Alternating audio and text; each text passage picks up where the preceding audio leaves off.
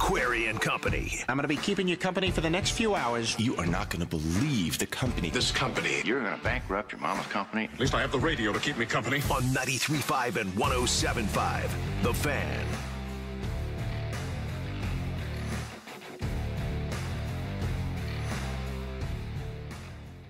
Jimmy, you attended Indiana University in Bloomington, correct? That is a factual statement, Jake. Eddie, you were a product and a graduate of the University of Indianapolis, correct? Yes, sir. I would like for you guys to, if you could,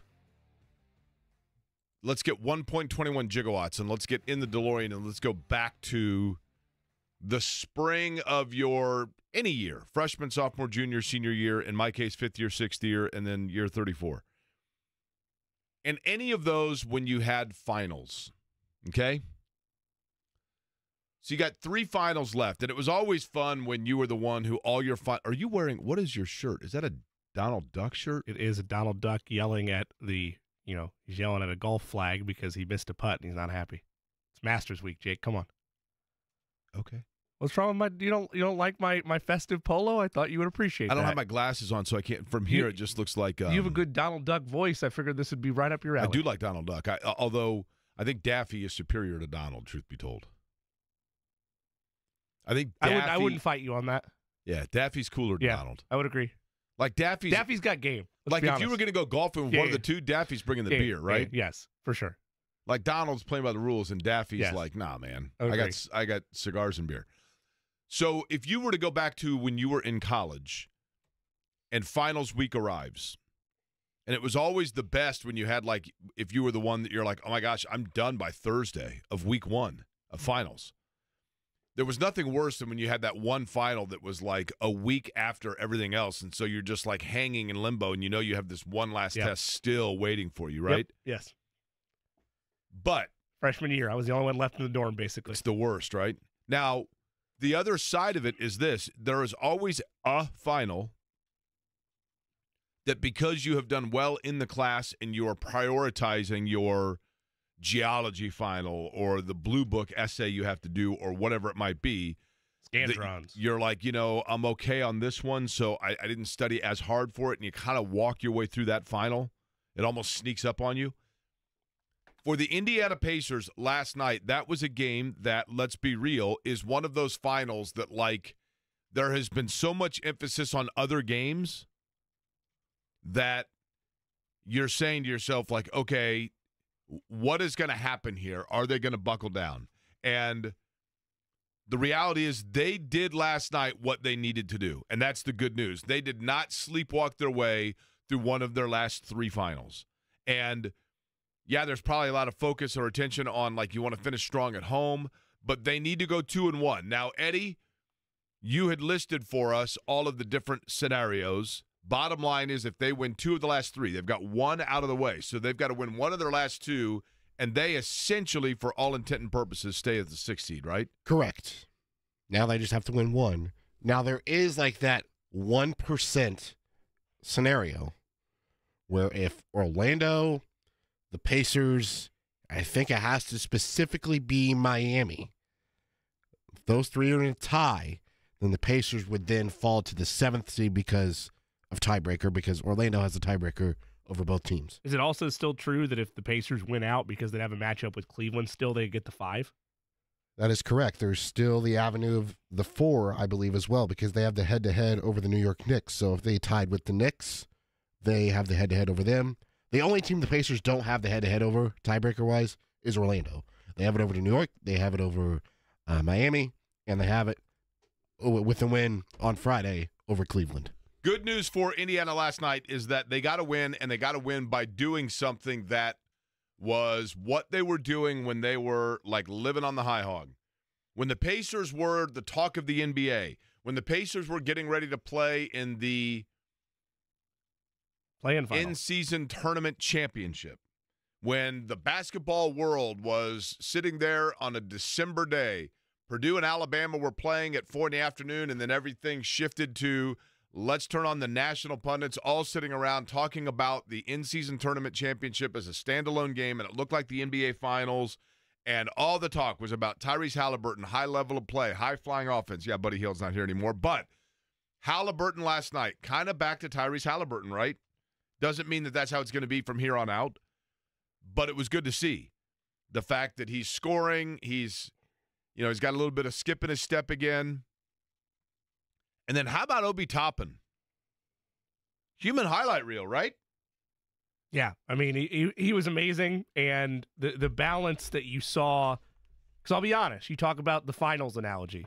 It looked like in that first quarter that this was a team that was going to sleepwalk through the final, right? They get outscored, they get outplayed in the first, 35-25, and they respond with two highlight-filled second and third quarters, 40 points apiece. Looking at just Obi Toppin in general, his ability to, no one's going to fill up Buddy Hield's role. But we've talked about this many times since that trade went down. Where were the three-point opportunities going to come from? Who was going to fill the void of the absence of three-point shots? Not necessarily be Buddy Hield and be as high level of a shot creator as Hield can be. But where was the volume going to come from? And you've seen Obi Toppin, including last night, step up with some great highlights mixed in as well. Another sensational night from TJ McConnell off the bench. He trips in 17. But you're right, Jake. The key ingredient to all of this, and yes, it's good to see a night where Pascal Siakam is held under 20, but it's a comfortable win because role players played well and because you got another solid game, as you mentioned, from Miles Turner. But Tyrese Halliburton is the big litmus test, if you will, for where this team can go, whether it is a 6 seed, a 5 seed, whatever. He needs to be at a high level like that. I'm not saying he has to average 30 and 5 a night. It could easily be 25 and 10 instead, but those are the type of post-game looks that we were used to seeing in the run you're talking about. Is Tyrese Halliburton effortlessly in the flow of an offense, having a night where he can distribute at will, having a night where he's confident offensively, and having a night where everything appears to be going the Pacers' way. Now, that said, that's the type of performance that I want to see against Cleveland on Friday from Tyrese Halliburton. So I don't want to take anything away from this, but you should have beat the Raptors. You did, but you should have beat the Raptors. You talked about that on Monday. Of the 3 games they had left, there's 2 left now. 2 of them were against teams you have no business losing to. Trae Young be damned. I don't care. I don't care that he is potentially making his return either today or tomorrow, and he would be likely available if that's where the trend goes for the Sunday finale at Cambridge. You should take care of business against bad teams. As we go to the next checklist, Cleveland is a good team. They're a playoff team, and they're standing in your way of locking up further padding within your seeding in the playoffs. This should be the same song and dance that we just saw last night, but against better competition on the road, and it would fit more towards my theory of, if you're Rick Carlisle, you're treating this just like the in-season tournament. These should be single elimination games in your mind, playoff-like atmosphere within both the stadiums you go to and your locker room itself, so that you are ready to go when the playoffs start here in about, 7-8 days.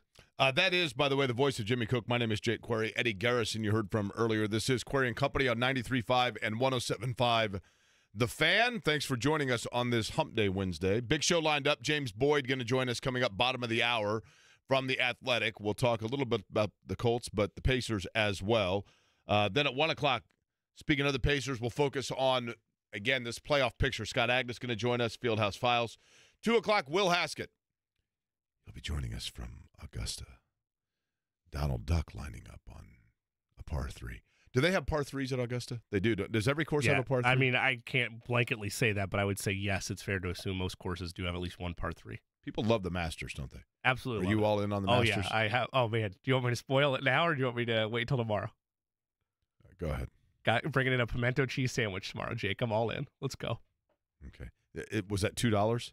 Isn't that what that cost? I wish it was $2. It was $4.50 to buy the cheese spread at Meijer. Shout out to Meijer. I think not a sponsor. Aren't they like $2 at yeah? Famously, the cheapest concessions, like $1.50, $2 for. My only thing that I can tell you about the Masters have you been? is that I've never been to the Masters. Is it a bucket list for you? Because I would like to go. No. Okay. All right. No interest whatsoever. Not really. Even the final round. I respect it. All right. Okay. That's fine. I'm just curious. Doesn't do anything for me. All right. I mean, I'll watch it. You know what I mean? I just feel like because you're a big sports fan like all three of us, that maybe a final round at Augusta would be a bucket list atmosphere type thing. No, I get it. And I understand. I get all of it. and my dad and my sister notably are massive golf fans. One of the things that, and this is going to sound crazy, but one of the things that I think is a little bit different, and most of my friends that are avid golfers love the Masters, don't get me wrong, but the Masters has always been, Jimmy, a massive deal. No question about it. It has been for years in the era of Wide World of Sports. That's what I always say. In the pre-cable sports television era, so back in the caveman days, right? After we went out and clubbed an elk and dragged it back home for dinner, there were basically like 5 sporting events that were back when people actually sat around the dinner table as a family and ate dinner, that were dinner table conversations. And that was Wimbledon, the Indianapolis 500, the Kentucky Derby, the Masters.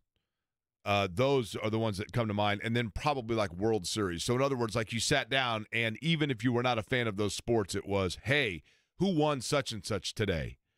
And that's what the networks showed you. And the Masters was certainly one of them, no doubt about it. But the rest of the PGA Tour, and I'm talking about in 1985, 1990, up to 1995 probably, the rest of the PGA Tour was not as big as it is now because it was pre-Tiger Woods. So everyone watched the Masters.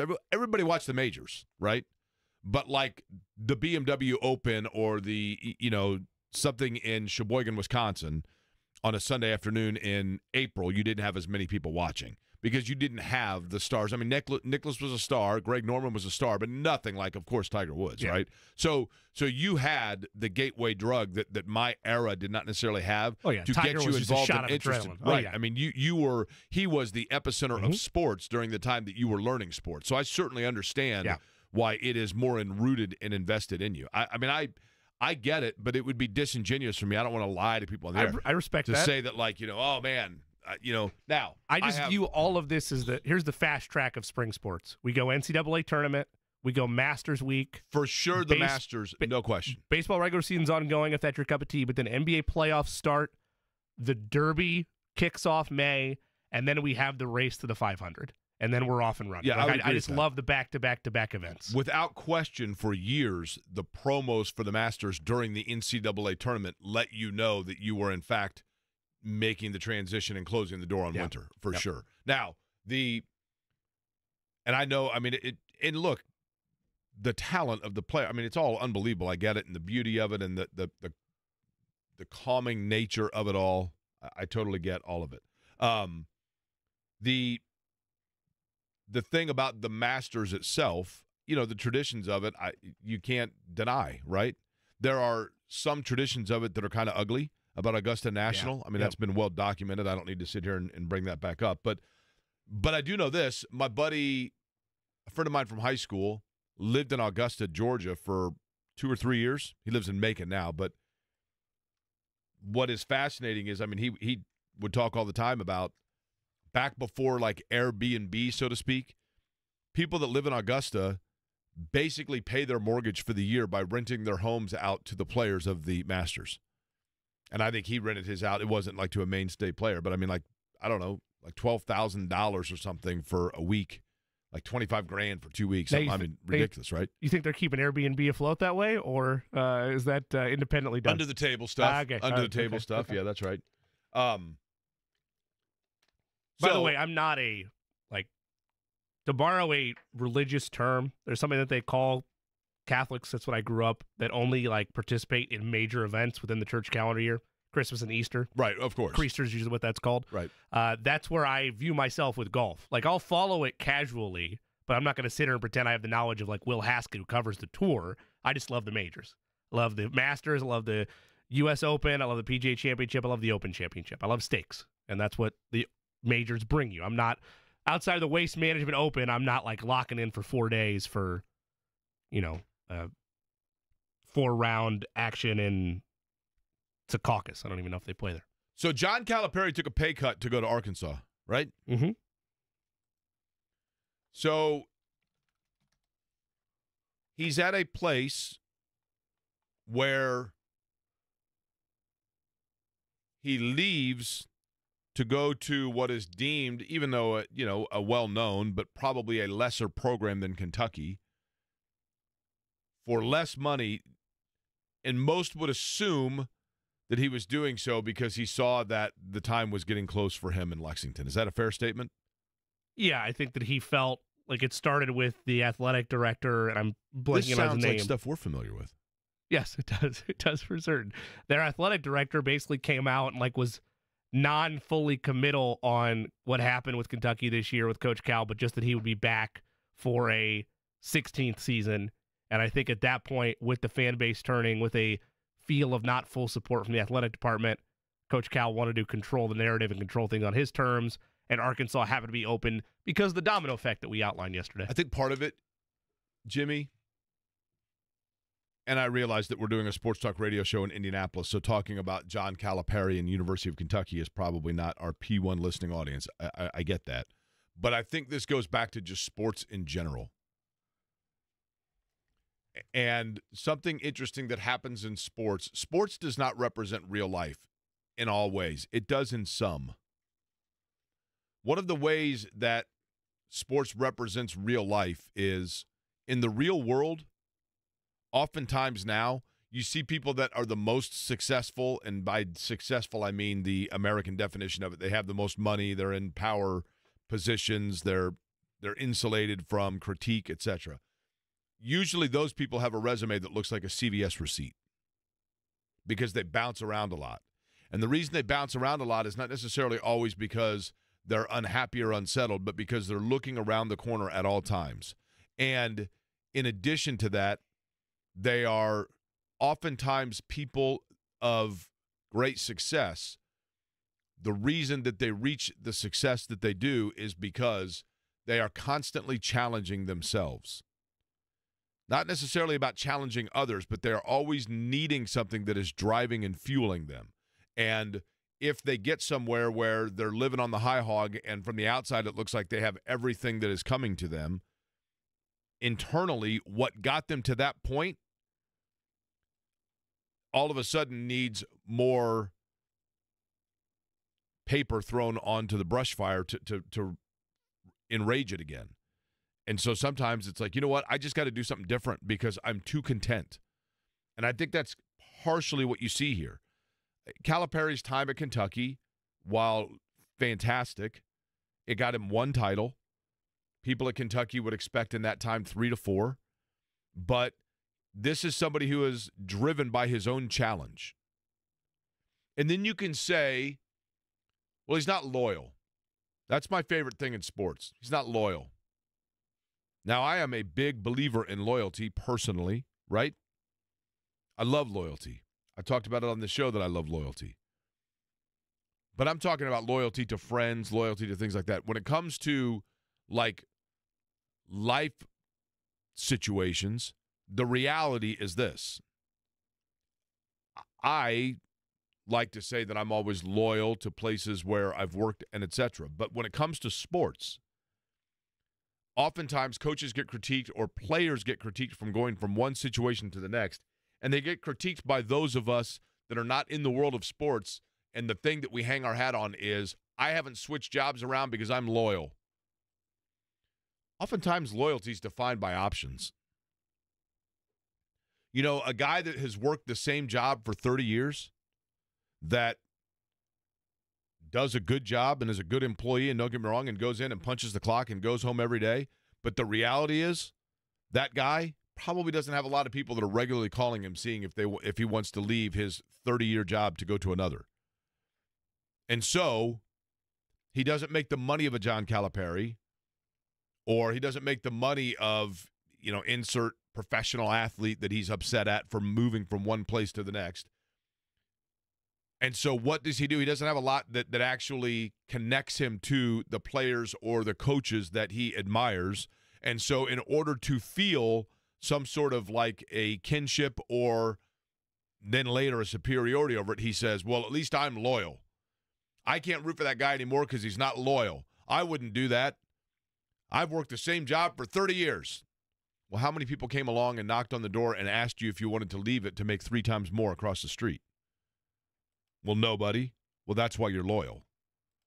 Your loyalty is as defined as your options. And in John Calipari's case, there are two reasons oftentimes that a coach leaves. I mean, one of them is there's indiscretions and they're going to get fired. But it's usually either A, their loyalty is to their family and they have a chance to put them in even better position, and so they opt for another place, or B, they fuel themselves and they chase those contracts by challenging themselves internally. And Calipari probably felt at Kentucky like he'd run out of challenges. It had become stale, and so this is a new challenge. Do you think it was more challenges that he wanted new variety? Do you think it was because of he felt that he was going to get run out of town, or do you think it was a combination of both? A combination of both. I do think that, because I feel like that did play a role of him seeing the writing on the wall. There's no question that Kentucky, the only, probably the reason Calipari was still at Kentucky from Kentucky's standpoint was the contract. Yeah. Right? Yeah, it's the lifetime deal. Yep. But he knew, so he could have stayed if he wanted to, but it was going through the motions. It was just rinse and repeat. Arkansas is a new challenge, and Arkansas is a place where you can win. I mean, clearly, Eric Musselman won there. They knocked out Kansas a year ago. Went to a couple Sweet 16s. Arkansas is a top 25 program historically. I mean, Eddie Sutton coached there. Nolan Richardson coached there. National championships have been won there. Lottery picks have come out of there. SEC championships have come out of there. Multiple Final Fours have come out of there. And you are still in a pretty good recruiting area. I mean, Khalil Ware, who just had a fabulous season for Indiana, or at least a very good season for Indiana, and at times fabulous. What's his home state? He's from Arkansas. Like, there are good players that come out of that area. And then, of course, Calipari's a national brand anyway. I mean, how many guys that Calipari got to Kentucky are from Kentucky, right? You watch. Now, that leads to the other half of this, which we'll get into probably over the course of the week. We can keep our eyes on it. The transfer portal is basically like the merry-go-round until finally somebody throws up, right? And it's easy to be the one that's on there that's like, I've got to get off. I'm getting nauseous because it's spinning all over the place and it's impossible to keep a hold of. But Kentucky's going to have, they have mainstay big-time players that are committed to Kentucky that are now looking to go elsewhere, and players on the roster that are not going pro that are going to be looking to go elsewhere. So you have incoming freshmen that are available. You have players that were there that are available. You would assume some of those may go to Arkansas. Then you have Indiana State, who just obviously kind of captured the imagination and the spirit of this state by their level of play, their unselflessness, and getting into the NIT final. And that entire roster is getting ready to enter into the portal, right? So, and I think one of them, I think Indiana's going to look at anybody that can shoot threes. Indiana's going to look at, and one of them is in Terre Haute and is a local player. We'll see what happens there. But half that roster may also just go to on I-70 to St. Louis, Jimmy. Like, there are dominoes in college basketball that are fascinating to watch. I feel like if we're going vomit-inducing, it has to be tilt-a-whirl, right? I don't think of a carousel as where I'm going to go. Ooh. I mean, tilt-a-whirl for sure, but, man, like a merry-go-round? Well, granted, it's been about 5 years since I've been on one, but I don't remember high-stakes Eddie, did you ever puke on a merry-go-round? On a merry-go-round. No. I'm not talking about the carousel with the little horsey going up and down. I'm talking about the merry-go-round where oh, yeah. Your soft generation, they probably didn't exist. No. You probably didn't have merry-go-rounds. You didn't have the witch's hat, right? Did you have monkey bars? We're talking about on a schoolyard playground. I understand. Yeah. I'm sorry. I got lost in carnival theme. Yeah, you always get that one. You always get the one jackass kid that's like he's got a hold of that thing, and like the Quentin Nelson of the group, and he's running his fat. Yeah. Correct. And then diving he's in. Spinning, yes, that's exactly right. Yep. One kid starts to fall off, and he's getting dragged behind, and everybody's like, "Whoa, stop!" And then one kid just gets whoopsie, and he goes and throws up, and then the janitor comes and brings the goldfish cracker bag out with sawdust on it and pours it on there on the desk, and then the fun's over for everybody until tomorrow. Yes. I also, now that we've clarified it and I remembered what a merry-go-round is, I also did not puke to back Eddie up in that regard. Now, merry-go-round also was an awesome clothing store in the mall right next to Spencer Gifts, where if you really played it smart, you could go in and look at some Guess jeans and then walk into Spencer Gifts and catch yourself a glimpse of a Heather Locklear poster. That was a good Saturday. Head over and get yourself a hot Sam pretzel. I'm telling you, man, those were the days. James Boyd is with The Athletic. He will mercifully save us. We'll talk a little Colts and Pacers both with him next. Hey, it's Andy Sweeney for Universal.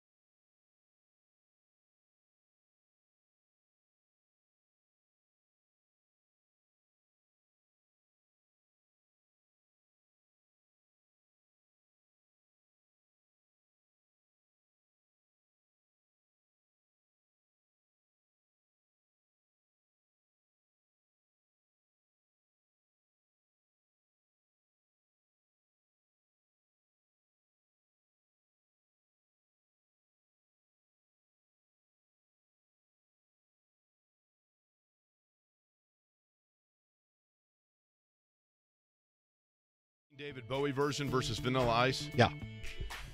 Probably a good call because is Chris Ballard under pressure? Is that what we're saying? Yes, sir. Nah, he's good. We drafted Anthony Richardson. He's still got like 3 years. I would agree with that. He punted that can another 5 years, right? Yeah, I say that with not a lot of happiness, but hey, it's all right. I mean, hey, good for him, right? Yeah, hey, got to respect it. Game recognized game, baby. James Boyd, no stranger to the program, joins us now from The Athletic, talking about the NFL draft and the Colts. He has been previewing some of the possibilities for Indianapolis. Joins us on the show. James, how are you? I'm doing good. Thanks for having me. All right, let's get right to this. When you are looking through, I guess the first question I would have is when looking through the Colts prospects in the draft, let's say pre-combine to now, in your opinion, has there been any wind of change in terms of areas that they may be targeting or areas that they now feel maybe are more shallow, that they have needs, and so therefore they need to address early as opposed to waiting until rounds 3 or 4? Or do you think it's been a pretty consistent board throughout? I think it's been pretty consistent. However, I probably was leaning more towards offense before this first wave of free agency. But now they haven't signed a cornerback, I'm like, they probably are going to pick a cornerback in the first round. That's my, I guess, leaning. I'm not reporting anything, but I just feel like if you haven't upgraded that position at all, betting on Dallas Flowers and Jalen Jones to be one of the answers is not a bet I'm willing to place. I would much rather go draft Quinyon Mitchell or Tyrion Arnold or someone in the first round who could start from day one and be a guy. James Boyd is our guest, covers the Colts for The Athletic. James, we always give you time to plug your stuff, but I'm going to do it early on the front end here because you retweeted something that always gets me jacked for NFL draft time, and that is, of course, if you have a subscription to The Athletic, and if you don't, you can get James's work, and plus you can get one of his colleagues, Dane Brugler, who every year puts out The Beast, which goes through every single position, in-depth breakdowns of not just team-centric guys, but we're talking the entire draft class from 1 all the way down to Mr. Irrelevant. So I want to phrase it this way, James. It's been 4 hours since he posted it, so let's assume that you've got a chance to look at some of it, even briefly. Where did you first go as a Colts beat writer? Did you go wide receiver? Did you go tight end? Did you look at cornerbacks? What was the first section of The Beast that drew James Boyd, beat writer for the Indianapolis Colts, to? I went to the cornerbacks because I figured that's their biggest position of need. And, of course, I know the top guys, but I'm looking at, okay, who could be someone they get if they trade back or if they don't go cornerback round 1, who's someone in round 2 or 3 they could possibly pick up. Because I do think that they're also going to draft a cornerback on day 1 or day 2. So I went there first. But even then, I think reading some of the background of these guys is always pretty intriguing to me. You know, reading about Brian Thomas Jr., who I think is a great player and will be a great pick for the Colts. He actually wasn't allowed to play football as a freshman, and his family, forced him to play basketball because he was too skinny. And I'm like, I guess it worked out for you because you went back to football. And now you're going to be a first-round pick. So things like that is always interesting to me, and just reading little nuggets that I probably can't Google or can't find on a stat sheet. James Boyd is our guest from The Athletic. James, the guy that has been the most consistent from day one in terms of if he was on the board, the Colts would take him. And I want you to tell me, let's just say hypothetically, Chris Ballard's sitting there, clock's ticking, they're waiting for the card to turn in, and he's looking at it, and the best corner that he deems available is there, and Bowers, the tight end from Georgia, is there. He's writing down what? Ooh, that's a good question. I'd probably say Bowers. See, to me, it comes down to this, and I think you and I might have talked about this when you were when Jimmy was out losing his mortgage in Las Vegas. But we went black. We went in the black. Okay, fair enough. Dang it. At some point, doesn't the strategy become, James, if you have two players of need that are essentially that need is a tie, the tiebreaker should be which one has the greatest drop-off between themselves and what would be available at that position in the next round. Does that make sense what I'm saying? Yeah, that makes sense. So, and at tight end, it seems like, for example, the way I always say it, if Bowers is a 9 and a tight end that you would get in round 2 is an 8.2, you have a difference of a 0.8, and the best corner available is a 9, but you can get a corner in round 2 that's an 8.7, then you go with tight end, correct? Because you have less drop-off. Which of those positions, I guess, would be the one that is deeper? I think that in this position, it will probably be, if you're leaning towards cornerback or wide receiver, they're probably a little bit deeper than it would be for tight end. But I think it also goes back to how you would build your team and how much you trust Shane Steichen to work with whatever you give him. And I think if you give him a tight end like Brock Bowers, if he's still available, of course, that's someone I could see thriving in this system. And also, I think his floor is pretty high as well. I know you don't draft players that high for their floor, but I'm saying that because to me, there's very little room for him to be like a completely not good player. I think his ceiling is obviously to be a superstar, great tight end, perennial Pro Bowler, but like his floor to me is to still be a really good player who might make 1 or 2 Pro Bowls, something like that. So that's always the factor in my head. James, it felt like the way things were trending in negotiations with different teams from Julian Blackmon, that in all likelihood, a reunion with the Colts, we talked about this last week, in a 1-year variety would likely be the ultimate play that happens. It does happen that way. $7.7 million is the contract value, $3.2 million guaranteed. Where do you imagine things went from a negotiation standpoint with Blackmon to get to this point, and why is it a opportune situation for both sides on just a 1-year deal that's likely a prove it, get me over deal for Blackmon to sign elsewhere? I think that early on, and he talks about this a little bit, but you expect your free agency to go one way, and then we saw this mass exodus of safeties, and a few of them were surprising. Like, Justin Simmons got cut. Now, it was purely monetary, but he was cut after a second-team All-Pro season. And he's been, I believe, a 4-time All-Pro in his career. So it's not like he's tapering off. He's 30. He's getting older.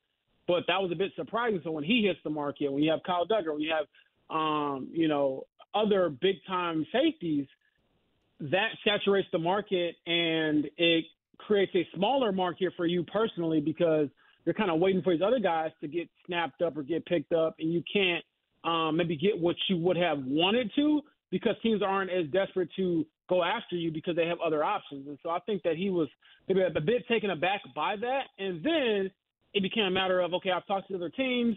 They're not offering me the long-term deal that maybe I would want. So if I'm going to bet on myself, I'll bet on myself with the team that just proved that they can use me and I can use them to have a great season. And so I think it goes two ways, like you said, Jimmy, where, the Colts, in my opinion, another year of him in this system, and really it's just like, can he stay up? Can he stay healthy for 17 games for a full season? If he can't, then they have an answer on their end as to what do they want to do for their future. Yes, he's 25, but do you want to continue to, bet on the guy who, historically hasn't always been the healthiest in certain times of the season? And then for Julian, it's like, if I do prove that I can stay healthy for an entire year, play well again, then maybe I've earned your trust enough or earned someone's trust enough around the league to command a multi-year contract. Because he said yesterday, I believe I'm worth more than a 1-year deal. James, do you believe with Chris Ballard, James Boyd, our guest from The Athletic, I think one of the things that would be difficult in that position is the reality is you've got to block out the noise. And Chris Ballard has a job that it's a great job. He's very healthy compensation, but everybody is under the assumption they can do the job to his level, if not better, right? Human nature dictates, all of us within human nature, James, all of us are driven at times by doubters and proving those doubters wrong, right? But you have to have a fine balance of not having that be the motivating factor in a decision. Do you believe that Chris Ballard, I guess, has the right balance of blocking out those distractions? And is there any chance he is somebody that could be fueled or driven or misguided by overcoming naysayers and the motivation thereof? I don't think that he would lean so far into that. Mainly because, I've had conversations with him both on and off the record about things that I've written or said about him. And he could be a guy that, looks at me like I'm crazy, like, what is this guy writing about? He's never done the job before. But I think that there's always been a two-way street to him understanding, okay, this is why I'm being criticized because I haven't done X, Y, Z.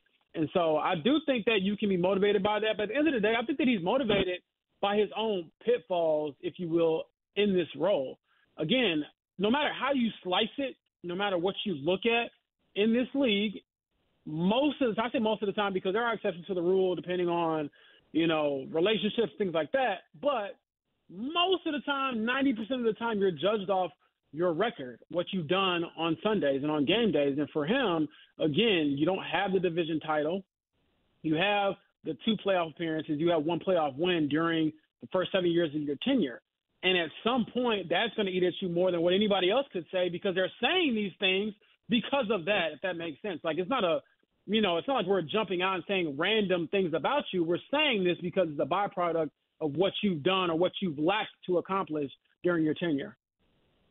James, where do they go from here in terms of mapping out the rest of the draft after that first-round pick? Because we know that it's either going to go, offensive or defensive seems too broad, but we know it's likely to be if Bowers is there or if they go high-level corner, that's their first-round pick. As you look at what they were able to do in free agency and what the rest of the draft board will unfold for them, where's your biggest need in any particular order? Yeah, so I look at the different needs. Obviously, the 3 big ones, in my opinion, would be, cornerback, wide receiver, and edge rusher. And I get it. I've gotten some pushback, like, oh, what do you mean edge rusher? We need a safety, all these things. I look at what the great teams do, and they all usually have an elite edge rusher. Obviously, it helps to have a really, great cornerback, really great wide receiver, but I would lean more towards edge rusher, even still being a need over safety, because you saw the safety market this past offseason where teams are willing to kind of shore up that position with players that might be on 1 or 2 year deals or take a swing on a draft pick, whatever the case may be. They don't value that position as much as they do for an edge rusher, and obviously we see that with the competition and how guys get paid. So I think their board probably shakes out, after those big 3. You could always use more, offensive line depth. You can always use another, depth guy on the defensive line. But I even look at linebacker. I think that they're top heavy with their linebackers. But if you can get another guy in there with, for example, EJC is becoming a free agent next summer. If you can get a guy in here that could, possibly replace him or, work in tandem with him, depending on what you do with his contract.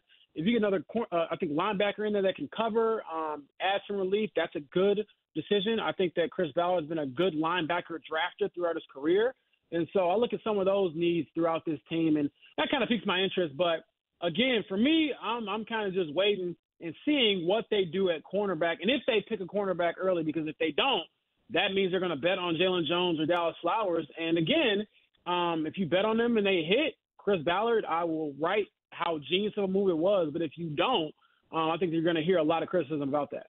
James, is there a position, James Boyd, our guest from The Athletic, is there a position that people may be surprised that the Colts kind of stockpile late in the draft, that you're going to go, wait a minute, they seem good at that position, but that Chris Ballard might have the foresight that they are a year or 2 from some people falling out of cycle, contractually, health-wise, whatever it may be, where they know they're ultimately going to have a couple of reserves, if you will, ready to go. And so, therefore, that security may come rounds 5, 6, 7 this year, and it would surprise people. What area would that be?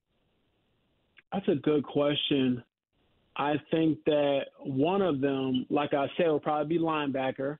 Even though you're not in some, danger zone, your linebacker core is getting a little bit older, and you wonder, okay, what is our ceiling with this group? I think another one that's kind of been underrated is the running back position. Obviously, you have Jonathan Taylor. Chris Ballard said he expects a huge year from him because he's finally going to be healthy. Obviously, no contract issue, things like that. But who's his backup? Are you sure it's going to be Trey Sermon, or are you okay with that, or are you okay with Evan Hull coming back from a season-ending injury last year, or do you look at maybe adding another running back that can catch out of the backfield or add a little bit more to that room, give a little more diversity? I'm curious to see what they do at that position for sure, because I think that Zach Moss was an underrated loss. Totally agree. Team. I totally agree, because let's just say hypothetically, James, knock on wood, but if Jonathan Taylor has to miss some time or some reps, that was such a valuable piece, right? Because you didn't miss a lot, and he kind of gave you a different look, a different wrinkle, if you will. That now falls on who? If Taylor's not there, that falls on who? That falls on Trey Sermon right now. I think that he's the projected backup. When I look at the roster, I wouldn't trust, Evan Hull to be the backup after not playing, hardly at all last year. I think he appeared in one game. Obviously, Tyler Goodson's still on the roster, but I wouldn't expect him to be your number 2 running back. And so, Trey Sermon gets a lot of that workload. But again, he's kind of been a journeyman who really hasn't had it all come together in a season. So I wonder if the Colts would think about, on day 3, drafting a running back they know because they could plug in there right away and he could be productive. So I'm curious about that. And also, again, just on a tangent, I do expect JT to bounce back, but you do wonder, okay, for the past 2 years, he's kind of been dinged up. And, of course, you expect him still at a very young age, I think he's 25, to, be healthy, be productive. But just common sense would tell you the older you get, the position he plays, the likelihood of him getting healthier later is not likely. And so you have to, build in some contingency plans just in case, again, he has to miss an extended period of time. James, you highlighted half of my last question for you. Jonathan Taylor's injury history, or the fear of him getting injured, combined with Anthony Richardson's short history, but albeit injury-filled rookie season, that was the tandem that was expected going into last year to electrify the Colts offense and keep teams guessing, because if you run option or whatever with those two guys, what poison are you picking? Do you imagine that style is tempered back due to both of those injury concerns with both players we outlined? I don't think so, because I think that if you do that, you're going to limit what you can become. And I'm not saying you go out there and you be reckless. You have to be calculated. You have to be smart. But, again, you can't take yourself out of the running before you see what you're capable of, in my opinion. And all that to say is some fancy way of saying give the ball to your best players and trust that they can lift this team. Because you look at, again, this offseason, you haven't made really any changes. The only change you're expecting or you're betting on is for Anthony Richardson to come back, be fully healthy, play the entire season, and take a significant leap. And then also JT come back, be fully healthy, play the majority of the season, hopefully the entire season, and make that jump together. Because I know we've hyped up, Houston, I've done it, the additions they've made, the Titans, the Jaguars are still there. For the Colts, your biggest offseason additions have been your 2 main players just being healthy and being available and hopefully getting some time to practice together. Because, you look at what they did last year, I think that JT and Anthony Richardson were on the field for 2 snaps together last year. That's it. And obviously they didn't practice hardly together, no training camp. So you just wonder, with both of them being healthy, no contract disputes, can they build some chemistry and then build with this team and try to go for it? Because I think that this is a window that is, dwindling a little bit, not, tiny, you're not the Jaguars with, Trevor Lawrence going to the final year of his rookie deal. But again, you do want to have some urgency and try to go for it. And again, The Athletic is where you can read all of James' work. You go to the NFL tab, and then under teams for the Colts, all of the articles, including the Colts pre-draft depth chart look from James, an article about Anthony Richardson and what the Colts are doing to build him up as other teams in the AFC South lift their quarterbacks, and then, of course, draft previews as well. James, appreciate the time as always, and inevitably is the wrong way of saying it, but surely we'll talk to you between now and the draft. Appreciate it. Sounds good. Thanks for having me. All right, James Boyd of The Athletic. By the way, talk a little Pacers coming up top of the hour, but something very interesting. A little bit of foreshadowing perhaps in the world of sports in what would be a major, major, major story in Indianapolis. Might have just happened about 5 miles from where I'm sitting right now. I'll let you know what that is next. What if the next time you painted your home was the last?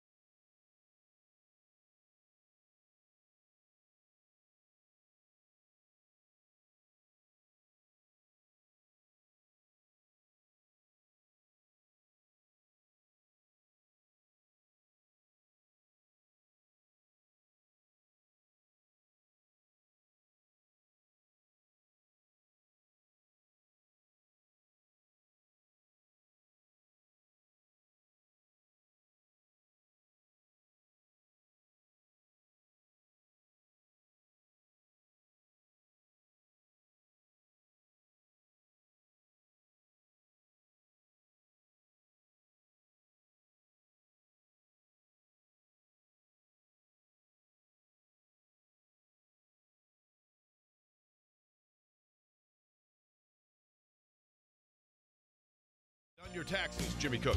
Yes, all good. Eddie Garrison, you done your taxes? Yes, sir. Okay. That's due in what, within the week here? Jake, have you done 5 yours? days? I have, thank you. 5 days, right? I went April like 15th? 3 rounds on it, but yes, I got it done. That's still the standard day, April I'm like 15th? Colonel Parker. I pay like the absolute most because I'm always terrified. So I'm like, just take whatever. Fine, great. But when I did my taxes, of course, that means 2 things. Number one, it means that I have and I always forget if it's a W-2, W-9, WD-40, whatever it is, like the Don't think it's the last one. auxiliary paperwork. Well, but you're trying to grease some things. Hey. Thank you.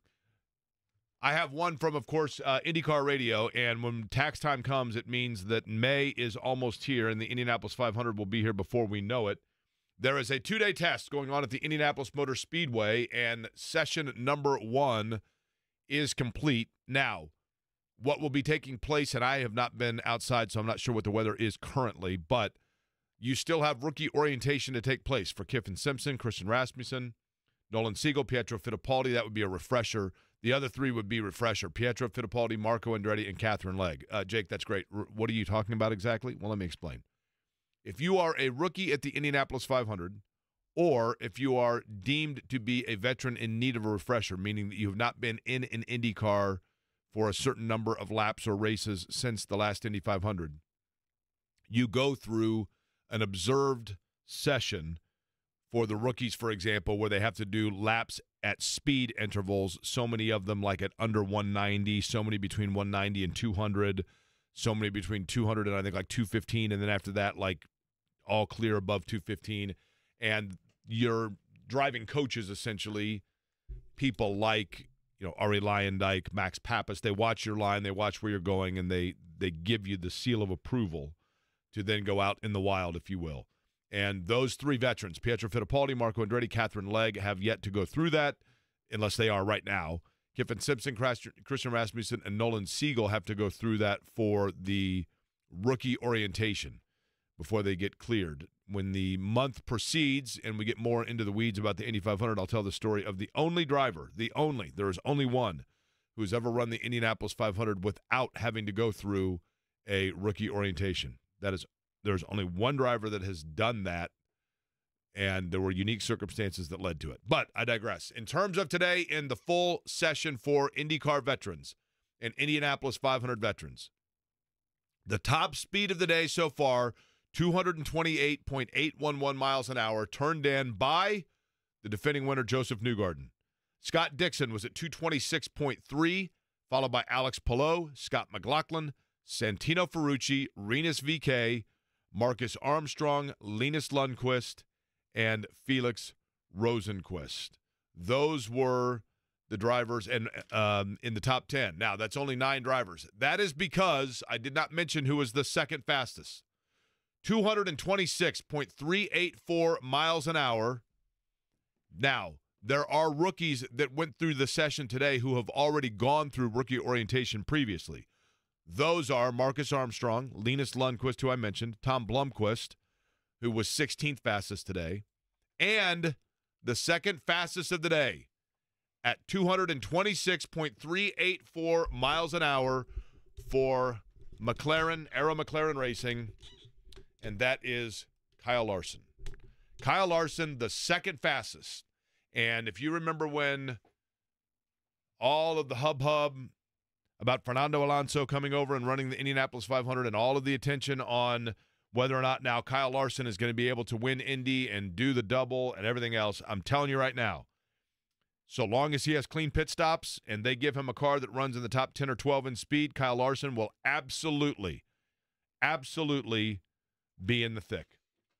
And there is no reason after one session to believe that's not going to be the case. Now, that's because of him, right? As talented of a driver he is, or the team? Both. But his talent is, in terms of natural oval talent and driver craft, he is as good as anybody that is in that field. Would you compare him to, like, C.J. Stroud?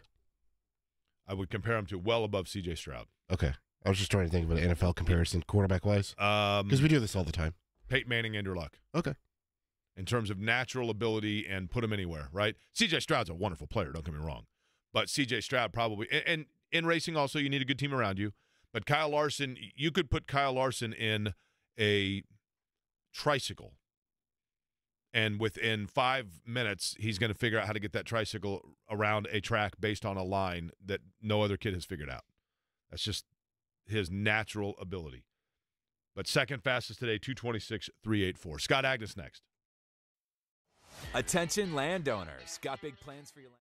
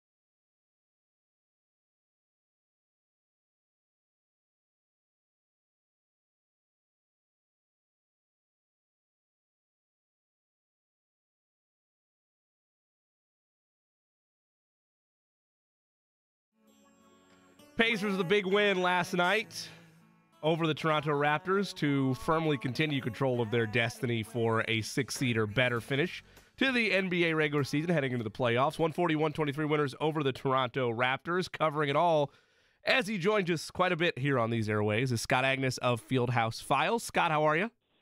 Hey, Jimmy. Good to be on with you. Can't believe it's the final week of the season. 2 games left. That's where we're at right now. Scott, for your perspective on Tyrese Halliburton, and Jake talked about this earlier, does it feel like in your mind over the last 4 or 5 games that he is rounding back into form, whether it's more comfortability with Pascal Siakam and everybody at full strength, whether it is just him breaking out of his slump? Where have you seen over the last 4 or 5 him getting back to the form that we saw so critical to their run in the play-in that would also be so critical to a deep run in the playoffs? Yeah, I would absolutely agree. And I think this is more about him than others or his teammates and things like that. First of all, I think that mental blockage just from just the fatigue factor, I think is behind him. And that's in large part, I think, to some days off. Like right now, they're back in Indy. They won't fly out again until tomorrow, then play. And it's a short, probably an hour flight, if that, to Cleveland. So a break in the schedule, no more back-to-backs here in the last couple of weeks have been helpful. And you can just see it first with his body language and then with his play on the court. He's smiling again. We're seeing the Halliburton skip. Those are all good factors for him. On top of that, he's starting to knock down those three-point shots. He's had 2 in each of the last 9 games now, which is huge. And then last night in particular, up in Toronto, that was his best offensive performance since his injury in January, several months ago. So at the right time, he's looking as healthy as he could be probably until an offseason where he can really lay off that hamstring. It is a 46-minute in-air flight from Indianapolis to Cleveland, Scott. Do you know the only problem with that 46-minute flight from Indianapolis to Cleveland? What's that? When it ends, you're in Cleveland. That's the Cleveland actually underrated. on. Cleveland's actually I don't mind underrated. Cleveland.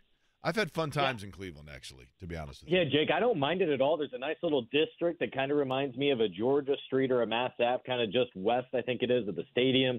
There's a casino opportunity. You have a baseball park right there. My only thing is that almost seemingly any time you are there, it is dark, overcast, and a little breezy. I'd right agree. there The on the weather's water. not great. But I had a buddy that right out of college, he had a choice between working in Chicago or Cleveland. And he's like, you know what? Everybody goes to Chicago. I'll go to Cleveland. So we went and visited, and I mean, it was a cool town. We had fun there, to be fair, and I have good friends there. But it's an easy city to knock on. Okay, Scott, I want to get into this last night and dive into it a little deeper. Was it simply matchup situational? Was it a concerted effort to uncork? What exactly got into Obi Toppin last night? Because I thought he was outstanding. Yeah, he really was. What I think the biggest thing was in the second half, they were getting back to their playing style, getting out and running and getting those transition points, and that's where he's out at his best. Again, that is why they brought him and Bruce Brown in originally at the beginning of the season, is because what they could accomplish on the run there in transition. So I think they got back to that. And when the opponent, like Toronto, wasn't making shots and scoring at ease like they were in that first quarter, then you're not always taking it out of the net. And then you're able to get down and play more of that full court offense. I think one area come the playoffs that will be interesting to see is what this team looks like when things slow down, when there's longer possessions, when you get into your half court offense. Because that's an area that the Pacers traditionally have not been good at. That's something that Tyrese Halliburton talked about it with us at the draft combine last year, as he was watching the postseason. The game has slowed down. He was texting with the assistant coaches ways in which maybe they need to work on that. But I think we've also seen Jake on Toppin is he's gotten more and more comfortable now this deep into the season with personnel, with his role in particular. I think fans would be stunned to find out that he's among the Pacers' best three-point shooters on the team this season and what he's been able to do. And since the All-Star break, it's been McConnell at 60% and he at 42%.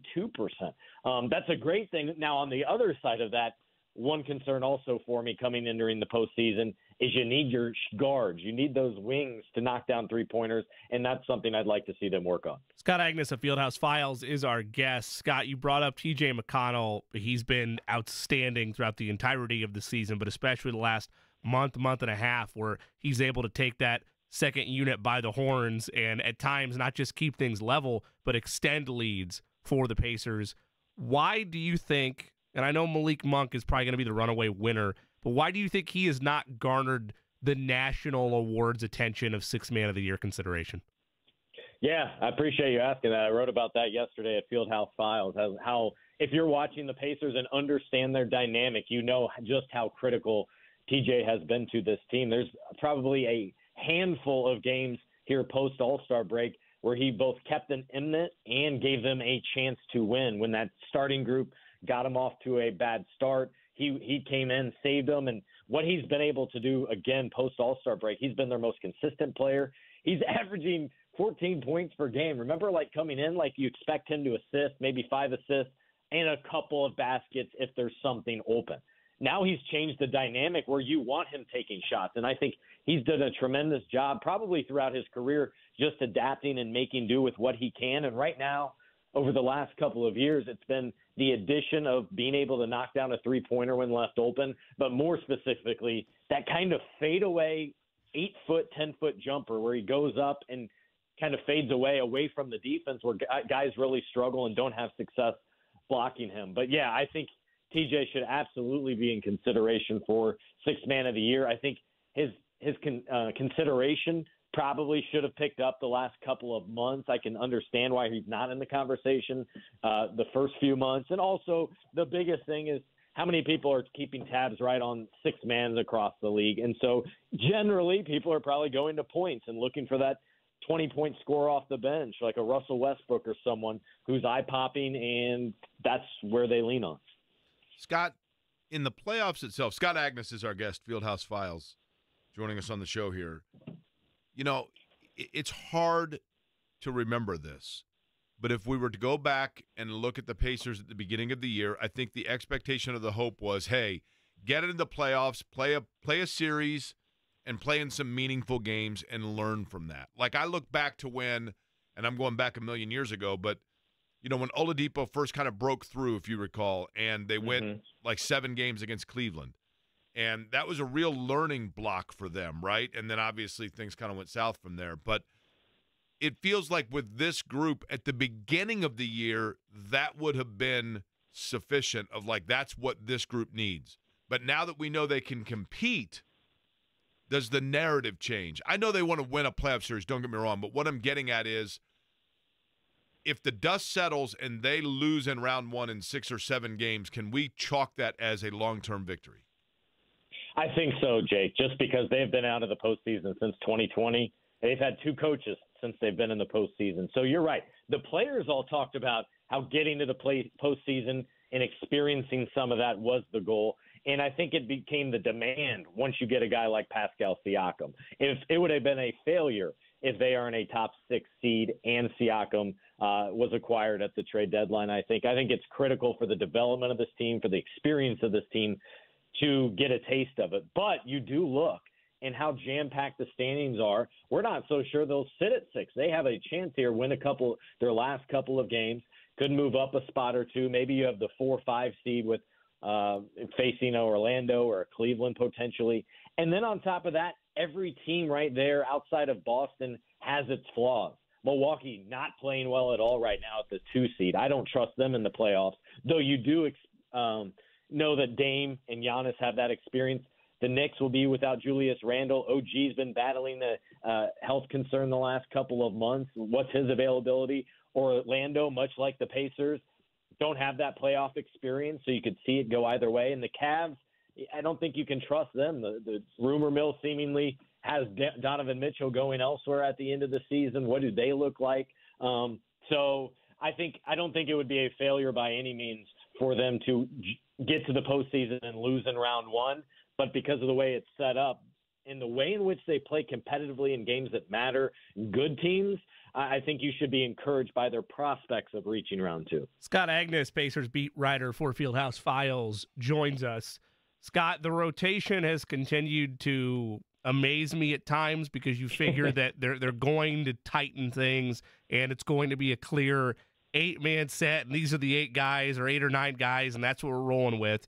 By the time we get to the end of the regular season, 2 games from now, do you envision that there is a clear 8, 9 set in stone pieces of this is it and the other couple guys on the bench, sorry about you? Or do you imagine it is this hybrid look where based on matchup is who is added into the bench rotation?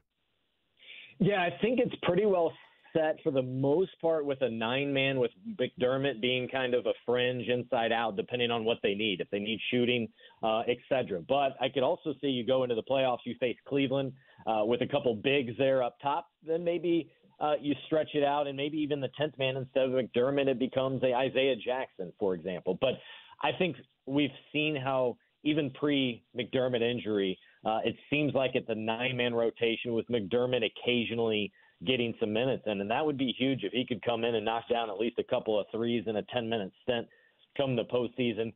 Anything more than 9 or 10, you are really pushing it. You'd really like to stay at 9, I think, and give guys more minutes, especially as you need guys like Nesmith to be productive on both ends. Nembhard, you'd like to see him a little bit more productive on the offensive end. Scott, I think I might have asked you this before. Scott Agness, our guest, but I want to revisit it. I think it's worth revisiting each month, especially as we head towards the end of the year. I think Jalen Smith has continued to, when his number has called, play well. Might have struggled a little bit like mid-season, but now that he's getting consistent minutes, he's showing obviously why he's in the rotation. Has he priced himself out of being able to be retained by Indiana?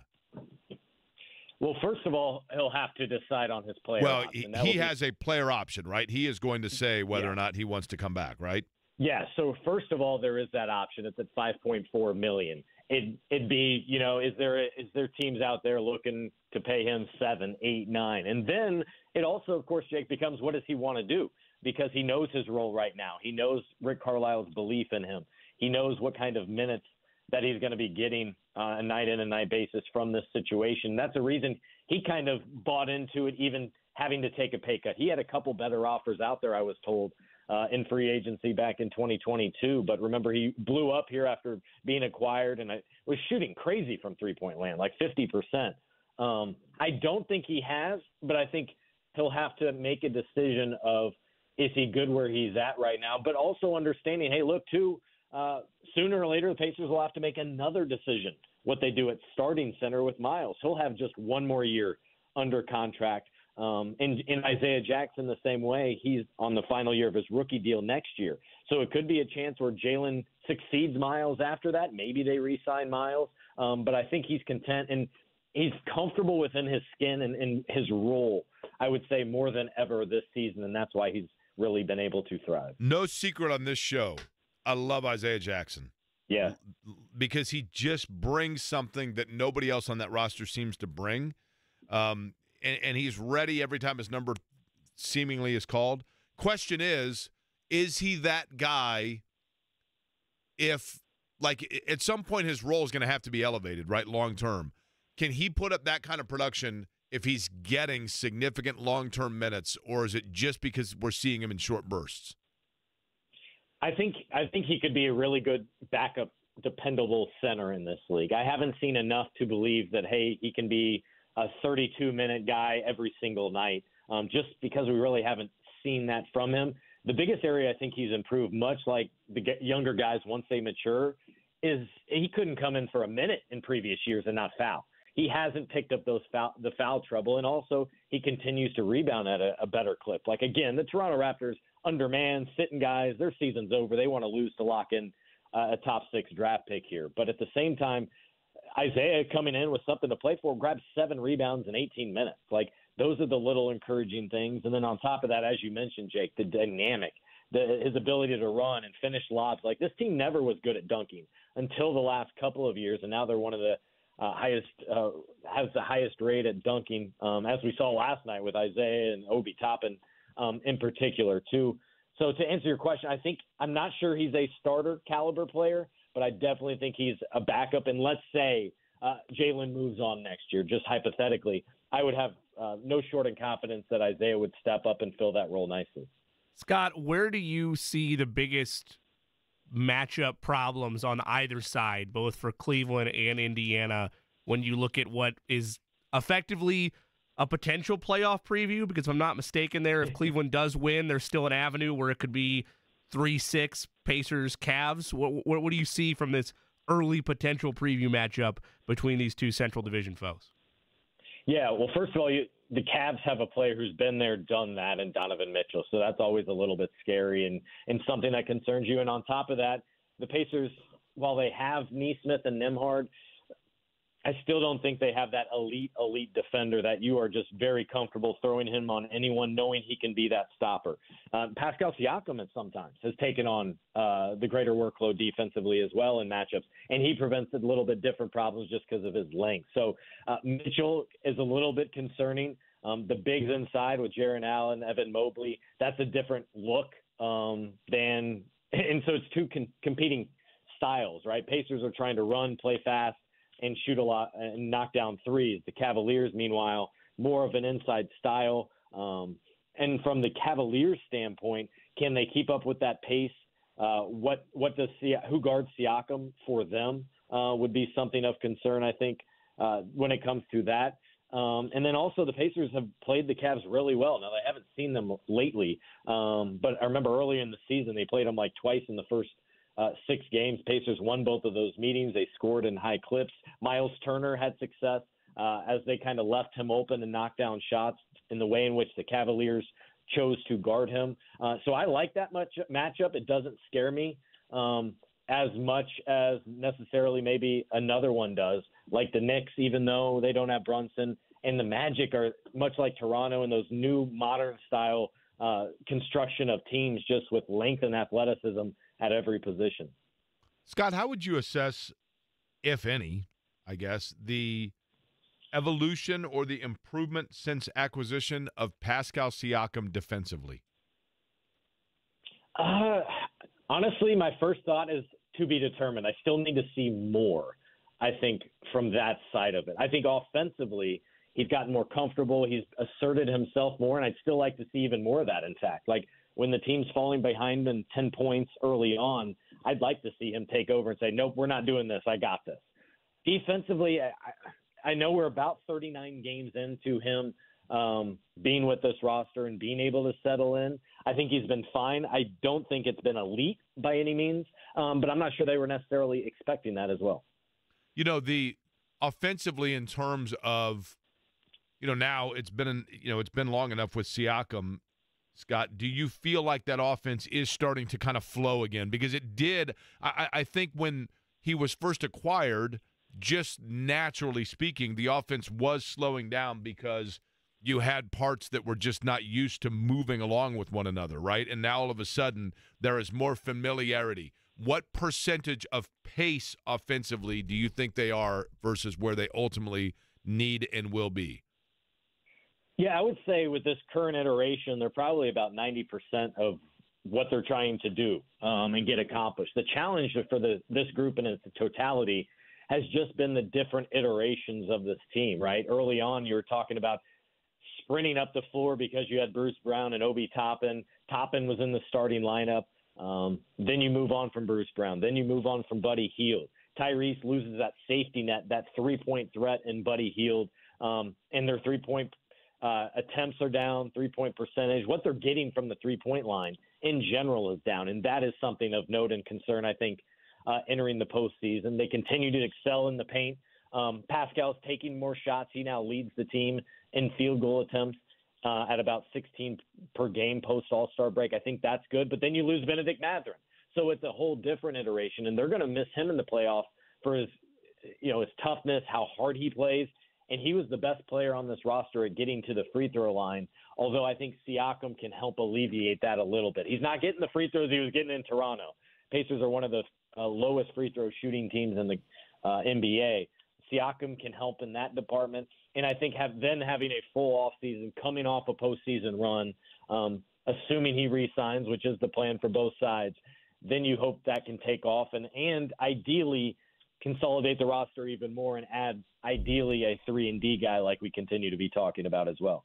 Scott, if Robin the Genie gave you Boston or the field in the East, which do you take? Boston, and it's not even close.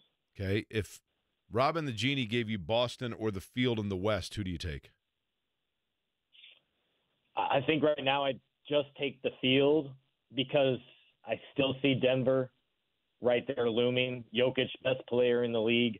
And there is a little hesitation come the big game. Can the Celtics close it off? Can they finish it off? The Nuggets, been there, done that. But out of the East, I would have zero questions about Boston coming out. I think only injuries will slow Boston down. Speaking of Nuggets, let me throw one at you, and then you tell me how crazy I am, okay?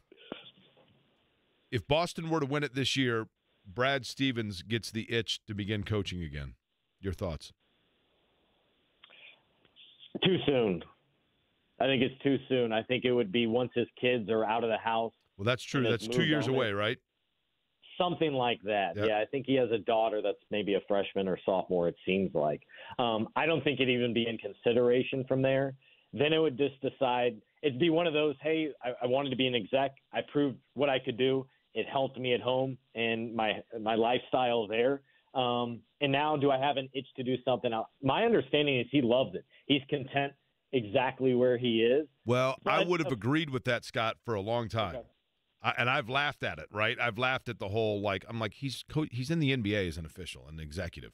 And I don't think that he has an eye on leaving, but I think he's starting to feel the itch just a little bit. And that would, that would, you know how when you get poison ivy, you scratch it and then it itches even more? Yeah, absolutely. I feel like maybe the hive is there and the itch hasn't started, but winning a championship, suddenly it's like you scratch it the first time. I would not be surprised, Jake. I just think it'd need to be 3 to 5 years down the road. I would be stunned if it was in the next couple of years. I'll agree, but I'll agree with you, but I'll say, and listen, I laughed forever at fans that would say this stuff, okay? But I'm starting to think a little bit, but I'll say 2 to 3. I'll agree with you, but I'll say 2 to 3. But we shall see. This is why we have Sports Talk Radio. I've got the over on that, Jake. Okay. He is Scott Agness of Fieldhouse Files, covering the Pacers all season long, and especially down the stretch run here. Scott, I know you mentioned the Sixth Man of the Year conversation piece, but anything else you've got in the works with 2 games to go?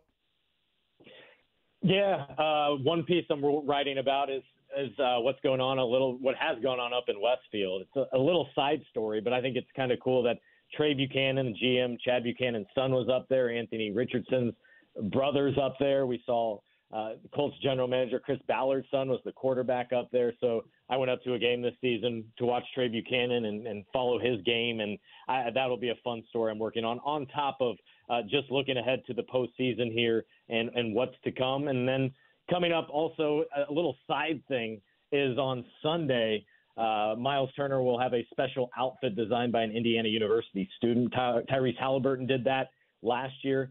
Miles Turner got involved this year, so I'll have a story about that as well for the season finale. So that wasn't the pajamas that Tyrese Halliburton was wearing last night? It was not, no. I think he was wearing – he looked like – you know how sometimes you go to Walmart and you see somebody walking around in SpongeBob SquarePants pajamas and shoes like Eddie's wearing, and you're like, what are we doing here? What are those shoes called, Eddie? They didn't want to go out, but they had to go get that one more thing to complete the order. They throw on the Crocs and cleaning supplies. Pair of fleece pants. Hey Dudes? Those are Hey Dudes? Okay, yes. Those aren't bad. I thought you had on Crocs. Don't you wear Crocs every once in a while? Very, very rare. Do you wear Crocs with socks? No. Scott, I consider socks with sandals a violation unless you're in Europe. Your thoughts? I would agree, although you do see a lot of that in basketball in general, right? You just finished playing the game. Well, not necessarily slides. I'm talking about, like, if you're wearing Birkenstocks with socks, if you're you're not absolutely German, then, like, no. Not happening. Yeah, that's a huge red flag. Totally agree. Scott, we appreciate the time as always. Likewise. Thanks, guys. Scott Agness joining us on the show. Who's wearing flip-flops with socks? Like, I've done the slides with socks. Oh, I've seen it. Really? Yes. Well, what's the difference between slides and flip-flops? Well, you made the point. That's why I'm saying. No. Slides it doesn't have the... No, I know what slides are. I consider slides... Flip-flops would have the toe jam. The toe thing, yeah. I consider all of it. Slides is a term that only came about like 3 or 4 years ago, I think. They've got the bikini for the shoe. At least a decade. I'll fight you on that. That's since my high school days. That's slides common term. When did Lonzo Ball, like, when did those come out? That nobody, like Big Baller Brand, you mean? Yeah. We're going on 7 years now. That was the first time I really heard the term slides. So, like, I had a pair. Actually, one of my favorite things, to be honest with you, were the Adidas. They would be slides, the ones that Ice Cube wears in Boys in the Hood. Like, everyone had those. Sure. But back in that term, they were just called flip-flops, to my knowledge. Sandals every now and again. Sandals, yeah, that's another one. But, like, if you're wearing, like, the Birkenstocks, which I think are technically slides, right? Because they don't have the little toe jam. You're talking about the ones with, like, the multiple straps. Like, my wife owns a pair of Birkenstocks. And you got the... I guess they do have 2, straps, right? Yes, yeah. If you're wearing those with socks, one or the other, right? No. One or the other. I don't get it. I've never gotten into the Birkenstocks, but people tell me they're the most comfortable things ever. But I don't want to see here's the thing. I don't want to see people's toes, and I don't want them to see mine. And I know that we're in a whole dark area that it's hard for me to get out of. Quickly. But let me just tell you right now, if you're on an airplane. Oh, no. I had a streak at one point, and this is one of the great mistakes of my life and one of the great regrets of my life. I had a streak where I counted 26 consecutive flights. Some jackass in my row took their shoes off. Like, what are we doing? No idea. Okay, I don't understand it. And then I've seen multiple times. I've seen people going to the bathroom barefoot on a plane. Right? These people are a walking petri dish and should be immediately exiled. I would agree. That's how Australia started. Britain just sent people there that were doing this on airplanes, right? So my thing is this: even with that, I don't want to see your socks, like dirty socks. And I don't want to see your toes, and I'm expecting that people don't want to see either of mine either. It disgusts me. Well, it's also, this is not the geographic area where it should be commonplace. If you live in Miami or something, like, okay, I get it. That's hard to argue. Like, if you're near a beach, okay, probably all bets are off. But here, I'm right there with you. Well, if you're on a plane, I'm telling you right now, I'd rather the guy next to me just fire up a lung dart than be barefoot. Hey, it's JMV for the best in realty. Mark Dito.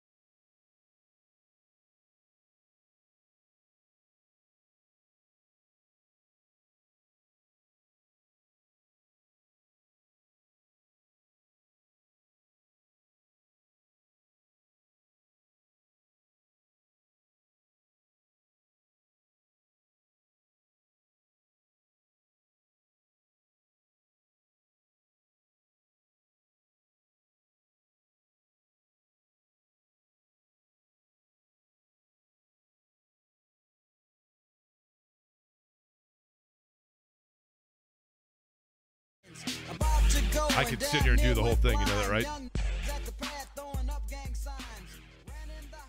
Grab my clip with the Mac 10 on the side of my hip.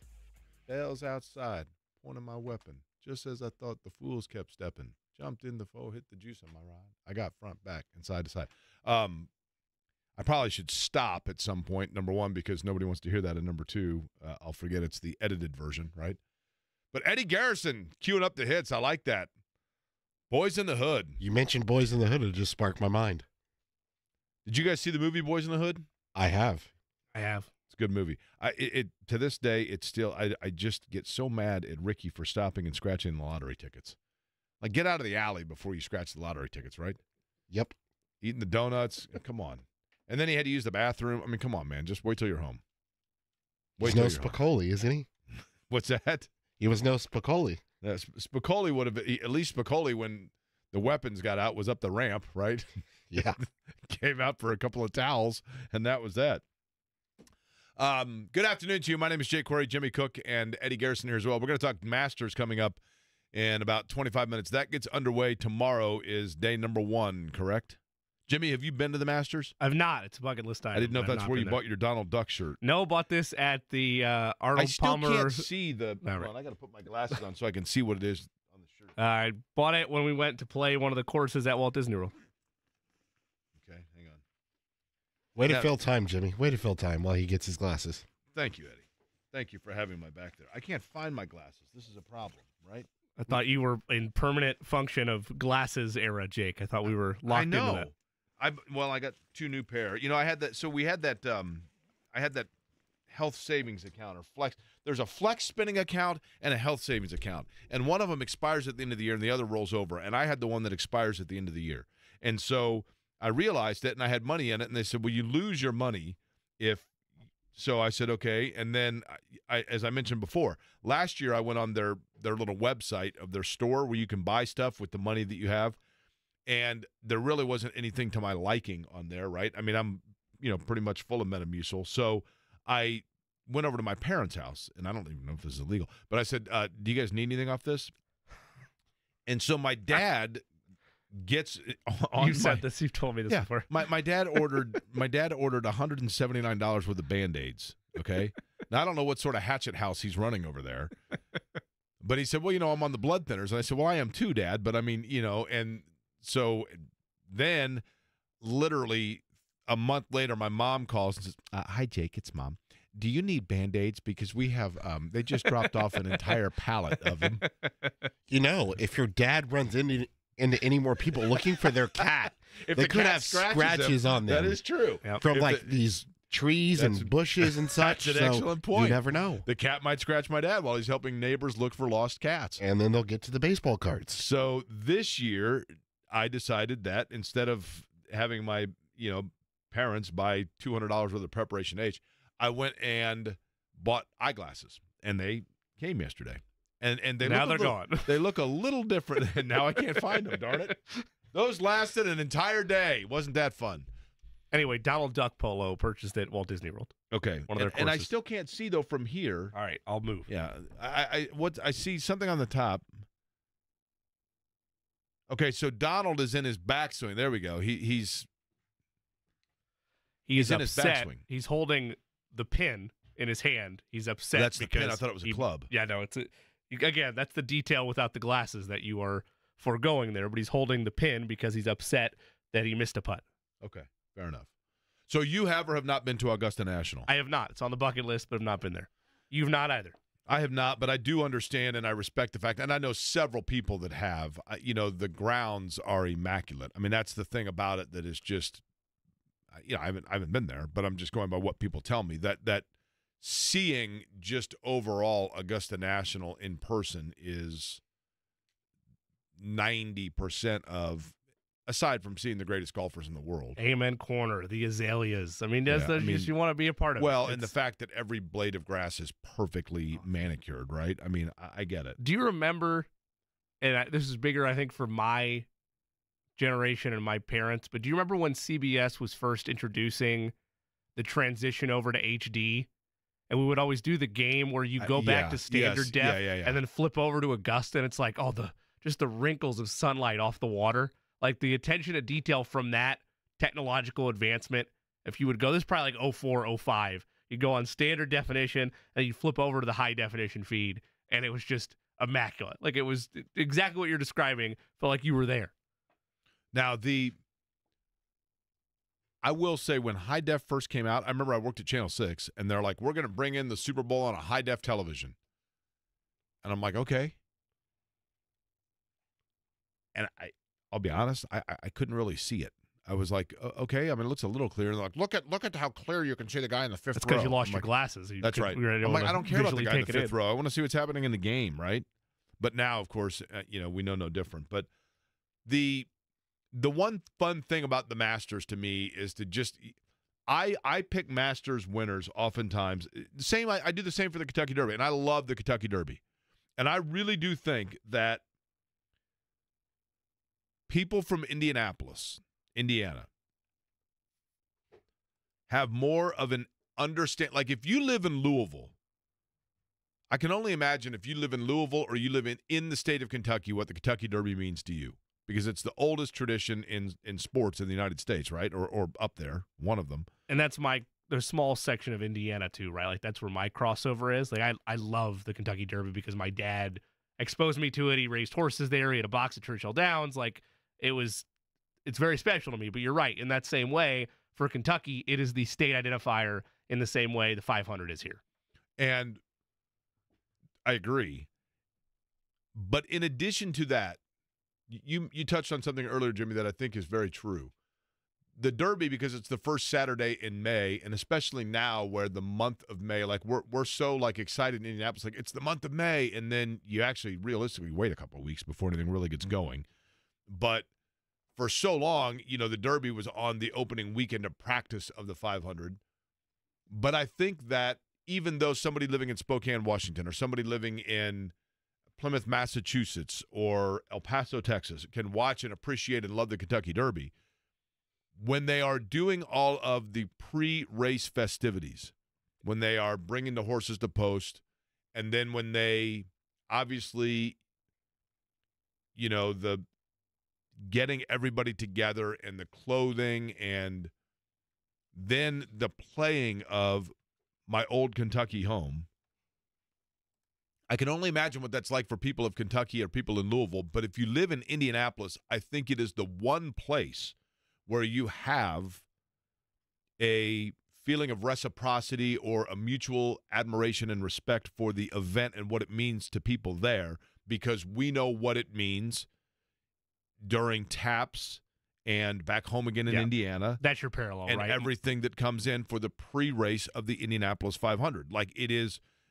I can see it. When I watch people at Churchill Downs and I see what it means to them for that moment, and to have their city and their community on display for everybody with a tradition that was passed on from generation to generation, we can relate to that here. And it is undoubtedly special, right? When it comes to the Masters, I get that for a lot, it is a lot of the aesthetics and tradition of it, the green jacket, the dinner, as you mentioned, the azaleas, the grounds crew, all of that is what makes it special. Now, as I'd mentioned, there is also another side of it that's a little bit, to me, a turnoff. But that's not for this place or this show. I mean, I get that. But when it comes to the Kentucky Derby and watching and picking who's going to win, I know nothing about – I shouldn't say that. I know a decent amount about horse racing. But I love looking at the names of the horses and just going, okay, I like – and you look at the odds, right? I mean, if one of them is a 3-1, I mean, but I always enjoy finding like one dark horse, one favorite, but not the favorite, and then, and picking three of them for win, play, show. And I do the same thing with Masters. I have nothing. I don't know. When Will comes on, we'll ask him like who's playing well, or who's the grounds this year really favor whose game, or who has redone their grip in the last year that might change things, whatever. Those things all factor into picking the Masters winner. I just look at the list and then I go, okay, that guy's name looks good, and that's who I pick. Which is the same thing you could do with the Derby. Correct. Literally, just I like what that I just name. said. Yeah, I know, but yeah. Like that's funny. I don't think of it because my mom would pick horses that way, right? Like if there was a name that had like a cat involved with it, Like Sunday Cat, or whatever. Like she would love. Isn't that how people that win the NCAA tournament pools yes, always do it? Exactly. But it's funny to think of the same thing, names, but instead of horses' names, it's people's names. And yes, you could do the same thing with the Masters. I don't know. So your pick is who? My pick right now? Mm-hmm, yep. I mean, it'd be hard not to pick against Scotty Scheffler going in. He is admittedly the betting favorite. It'd be hard to pick against him. Correct. Yes. Yeah. And then I don't know. I like Justin Thomas this week as a potential outright winner. Bryson DeChambeau is always a popular pick. And look, I am, not to fully get us down the path that I know you hate to go down because you had to do it every time of year around this time in the mornings. But while I'm not as big of a super fan of Kevin, I would love to see Tiger back in the action on Sunday. As Kevin, not of Kevin. You're a super fan of Kevin. I know that. Yes. Right. Okay. So we are back in class, Professor. That's right. Okay, good. We'll make sure. Well, I just want to make sure people are aware. Like, what do you have against Kevin Bowen? Okay. Victor Hovland. Am I saying that right? You are. It's my guy. All right. He is. Now, let me throw a couple other names Plus at you. 3,500 on certain sports books. Ludwig Aberg. I loved his Ninth Symphony. Give me that one more time. Am I saying it right? I don't know. Ludwig Aberg. Yes. Okay. I thought you ran over the Vig. Okay. Go ahead. You're good. Yeah. I'm a fan of Ludwig. The way that that guy is let me tell you You're looking for the von Beethoven half of that? That's where we're going? Ludwig Aberg, that guy goes out. It's like a symphony watching that guy play, right? That's what I've heard. He is a maestro. He can go out there. He is going to compose 72 holes of perfection, right? And then what's going to be fun is next year when he comes back and wins it again, then it's going to be Ludwig Aberg, right? But it's going to be number 2, right? Yes. It's going to be a couple of different symphonies put together. Correct. Sure. Symphony number 2. I understand what we're doing. Nice. How about Jason Day? I like Jason Day. I don't have any problem with that. Brooks Koepka could be another one you go with. John Rahm. Minwoo Lee? I will not lie to you. I don't know anything about Minwoo Lee. Don't sleep on it. Don't sleep on him. No. Don't sleep on Minwoo Lee. Right? I'm being totally serious. Love the short game. Precise, Minwoo Lee. Maybe it's Rory's time. He's got better odds. I mean, Minwoo Lee's odds are not terrible. He's got better odds than Sergio Garcia. Better than Patrick Reed. Isn't Patrick Reed the one that everybody hates? Yes. Correct. Like his family didn't talk to him and that kind of stuff? Yeah. Isn't that him? Yep. Is Patrick Reed is he the Aaron Rodgers of the PGA? I don't think he's quite into like alienates everybody type thing? Yeah, sure, from that end. That's what I mean. The Aaron Rodgers definition has changed over the last 2 years due to you're not kidding, right? A lot of people, I think, will try to get behind Rory, finally win a green jacket. That happens year over year. I'm interested to see Will Haskett's thoughts on that. Okay. If this is maybe a breakthrough year for Rory. Here's my dark horse. Do you want me to wait until Will Haskett's on? I'm telling you right now. It would be a terrific tease, Jake. I'm going to make money for everybody with Mike Ware, I'm always a fan of because Michael Ware's the lead singer of The Elect, and they are the best local band in Indianapolis, and there is nothing like a summer night at the Rathskeller listening to The Elect and Mike Ware up on stage. He is a dark horse in the Masters. Not the same one, but similar. So I got to go with him too. I'm throwing a lot of names out, I realize. But all of this is essentially what I'm throwing at you right now is just trying to cloud you. I'm throwing you all these names so that you're rushing to the betting window and you're making sure, even though obviously two people can bet on the same guy, but I'm going to be the only one to bet on this guy. And I'm going to make. I think Minwoo Lee would have fit that bill already for you. No. Minwoo Lee is, trust me, he's like Nicholas or Palmer in comparison. I have the guy. Years ago, I've told this story 20 times, but I'll tell it again. I'm driving on Kessler. I see a festival going on, Christ the King Festival. I park. I go in. I think this looks fun. I'm like 25 years old. I got a free Wednesday evening. I go in. They have horse racing. You can wager on horse racing. I don't know how this is legal, but it was. And so I said, how does this work? And they said, well, we just have tapes of old horse races. I've told the story like 50 times. Every year during the Derby, I tell the story. I'll tell it again in 2 weeks. And I say, well, how does this work? And they go, we just have old horse races, and you just pick whichever horse you think is going to win. And then if it wins, you get the pot, or you split it with the other people that have wagered on said horse. I go, okay, fine. and they hand me this list, and like starting in the third post, it says Secretariat. And I go, how old are these horse races? And they said, they're like 25 years old. They're old tapes. This was like 1997. I go, okay, I'm going to put I'll put my dollar on Secretariat, right? Well, needless to say, right? I was the only one that did. Could you only put $1? Because I would have been going chips all in if you saw Secretariat up on the board. You could only put $1 in. But there were 50 people. So I cleaned out for like $50, right? Sure. So I cleaned out the Christ the King. Joe Coppa will tell you. I mean, they were scrounging for like a year there. They were struggling because I cleaned them out on this action. I have that. I'm telling you. I'm going to do the same thing with the Masters this year. I'm going to clean up. You've already seen the tape. Yes, but I'm going to be the only one to wager on this person, and I have a fabulous reason why. I'm wagering on this person, and then when they win, I'll buy lunch for all of us when this guy wins. Well, that's kind of you. Okay. Well, Will Haskett's going to join us top of the hour, and I'll tell you who it is. Heat and cool places where ductwork won't fit.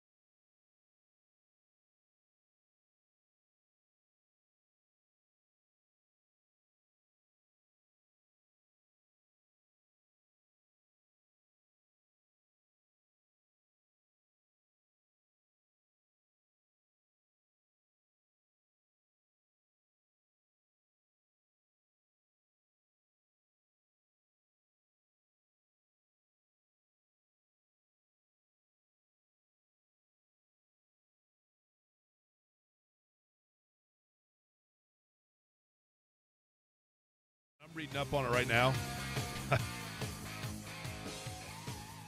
we're starting. Shannon and I are planning our annual vacation that we'll be taking, probably towards the latter half of the year. And I didn't, the flights kind of went up in the last week, but I'm not even worried about it now because this is going to pay for the whole thing. I mean, the guy that I've picked here, here's an article right now, coming in on a hot streak, an impressive run over the last year. How about this? Just shot a 64 in a tournament. I mean, this is easy money. I'm like that fella in Copperhead Road. I'm just printing out my own. So what I'm trying to figure moonshine. What I'm trying to figure out right now is if it's a funny name and that's what caught your eye, or what drew you. No. Jimmy.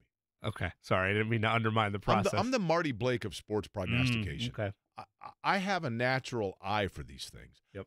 Do you know how many things I've said, you know what, I think this might be a thing, and everybody laughs at me, and then it comes true? Do you know how often that happens to me? Listen, when my day comes and I meet my maker, and it's 50-50 which way the elevator's going, but when I'm walking around up there in the clouds, the first person to come up and give me a fist bump, historically, all time, and I assume that this person, made it past the pearly gates. You know who's going to come up and give me the fist bump of like, I got you, bro? Who's that? I know what life was like for you. Lay it on me. Nostradamus. It's my homie. He literally going to come up and be like, you know what? I get it, bro. Like, I know it was not always easy. When you said things were going to happen and people laughed at you and said, like, you're out of your mind, and then it ended up happening, and it was like, you know what? Maybe you did know what you're talking about. Like 3 years from now, people are going to look back on our conversation with Scott Agness, and they're going to go, you know what? Nostradamus. I'm telling you. About Mr. Stevens? That's correct. And the same is going to hold true. I'm just telling you right now. The same is going to hold true with my prediction on who's going to win the Masters. Now, you know who actually does have that kind of a skill? How about Aaron? Aaron, whose last name I'm going to try to pronounce, and I want to do this correctly. Kiamanivong. Aaron Kiamanivong won our online NCAA tournament pool. First out of 77. He had Connecticut winning it. So, Aaron, I am also going to hook you up with a Lou Malnati's gift card and a UConn hat, since you had predicted UConn would win it. I am going to send that to Aaron for winning our online pool. So congratulations to him on out of 77 entrants for the Query & Company NCAA tournament pool, he is the winner. And he won. He must have done the same bracket because it won the morning shows as well. We'll see if those guys hook him up, right? But I can afford to do these hookups because of the money that I'm going to get back for the Masters. Can I make a guess before you tell Will? You can tell me. You can guess the first letter of the last name of the golfer. J. No. All right. No. All right. That would have been fun. Hey, Jake, you need to get a shirt made. Nostradamus is my homie. It's true. It's my spirit animal, right? Every once in a while, I can actually hear him saying to me, like, oh, ye, Mr. Querian, you are correct. Yes. I don't even know how we would speak, but yes. Well, that was a cross between, I think that was your Irish accent, but it learned more vocabulary. That's correct, yeah. I think I figured out who it is. What's the first letter of the last name? C. No. Ooh. C is for average. This guy's anything but. Going to win the Masters. Now, last year, I think when we did this with Will Haskett, I threw it out, and he's like, yeah, that guy actually withdrew this morning. I'm like, okay. Well, then, but I'm telling you, this guy's coming in on a hot streak. Shot a 60 in a tournament recently. This guy shot a 60 in a tournament as a teenager. I'm telling you, this is the guy. And when I say this name, everyone's going to laugh at me. And it literally is going to be like in 1994 if you'd have told people, like, this Eldrick Woods is good. And people are like, yeah, okay, whatever. And boom, I'm telling you. This guy right now, this is what this guy sounds like. If we were to get this guy on the show, you know what he sounds like right now? Like this. He sounds like this. You know why? Why? Because he's a baby tiger. But I'm telling Will you. you look up baby tiger sounds for me and play it telling side you by right side now. with whatever that was? Play it. It sounds like this. Meh. Meh. Like they haven't learned to roar yet. This guy's about to roar, and people are going to say, Tiger. Sounds more like Boo when he's upset that you're not asleep yet. I thought I was going to sleep in this morning. Boo had other plans. Will Haskett is next. If you're talking about it.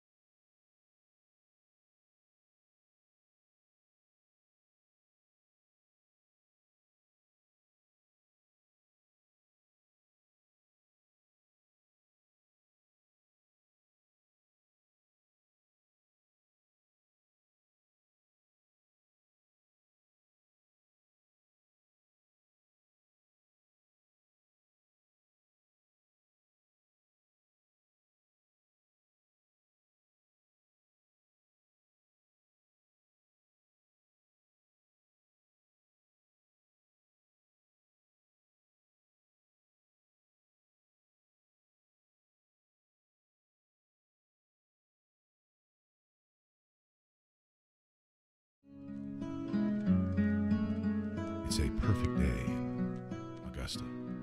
Such a beautiful sound. I'm telling you right now. Hello, friends. Okay, this right here these are dulcet tones, right? These are soothing sounds. That's what my guy sounds like entering Augusta. Just the aura around him. This time a week from now, my guy's going to sound like Metallica and Gigi Allen. Just an absolute, like, not even you think brush fire. My guy is about to take off, and when my guy wins the Masters, people are going to say, and you mark my words, and what do they say about, what does Ratner say to Mike Damone, Eddie? You know, when they say that Damone's a loudmouth, and they say that a lot, right? With me, people say that I'm Nostradamus, and they say that a lot. They're going to be saying it again when this guy wins the Masters, and they're going to go, that Query guy, I'll tell you what, he is. You just don't know him like I do. That's right. Will Haskett joins us on the program to talk about the Masters. He is, of course, Indianapolis's foremost expert when it comes to the PGA. Joins us now. Will, do you have your pick on who's going to win the Masters? You know, it's weird. I don't, because it's been such a strange lead up to it, with talent kind of splintered in the world of golf and Scottie Scheffler being so dominant in the space that it's really hard, I think, to just say, oh, yeah, here are my 3 or 4 guys, or here's my one guy, because you have to sort of asterisk every pick and say, well, if Scottie Scheffler doesn't win, then I guess this is my guy, because we've reached that rarefied time in a golfer's, I guess, apex, where it's he versus the field. We don't get him versus the field very often, and we're pretty close to it right now with the way Scottie Scheffler's playing golf. Well, so that was going to lead. Okay, before we get to that, and I'm going to ask Will, and I apologize for asking. I do have a pick, by the way, so you can wait till the end if you want an additional pick. Now listen, if it's my guy, then you've got to have a second pick, because I'm the only one allowed to have my guy, because my guy is going to win it. Got it. Just so you know. Langer's not in the field. He blew his Achilles. What's so that? Can't go. Langer blew his Achilles, so he's not back. My guy has no Achilles. That's the thing, right? I mean, I'm telling you, there's no flaw. I feel like you're about to break into a version of Sister Act, but my guy, and it's going to be about your golfer every time you keep saying this over and over again. You guys, listen, you guys laugh now, and then all I got to say is just prepare yourself, right? Prepare yourself. Will, before we get into talking about the Masters, and I apologize for asking the simplistic and what is probably obvious to people that follow golf avidly, but for those like myself that are basically, the majors followers, yep, I am a little bit confused, and then you tell me if I'm just totally in the dark here, about where things stand in terms of the alleged merger with LIV and the dissolve of that and everything else and the different golfers in different series. I thought it was all going to be under one umbrella, but it seems like that has stalled. Or am I just completely out to lunch because I'm paying way too much attention to, like, my guy who is, shooting 60s other places? No, you're right. It has completely stalled. I think that there's so much that has to come together and so many contracts and promises and guarantees that the ability to snap fingers and make this happen seamlessly overnight, we now realize is next to impossible. There are continuing conversations. They happen a lot slower, and there's a lot of time between those conversations, or more time than I think most fans and members of the media would like to have happen. So it's a very slow churning train towards resolution. And the problem is that golf has lost a chunk of its fan base in the wake of that train. And I don't know if we'll ever get them back, to be honest. If you want to get really nerdy about it, Jake, this is the most watched golf event of the year. A lot of people only watch the Masters, and, no disrespect to the other three majors. Like, this is a big week. If we have a halfway decent leaderboard and it looks like we're going to have good weather on the weekend, I am very intrigued by the ratings on Sunday, because if the Masters ratings are down the way that ratings across the board are down in professional golf, or even if they're down half the level of it, then all of golf has to realize we've got a problem here. Because if people aren't watching the Masters because they're so turned off by the greed and the separation and we don't even have the circus show of last year, which is, PGA Tour versus LIV. Like, all these guys are singing this Kumbaya, we need to come back together for the good of the sport, and they're saying it on their giant mountains of money.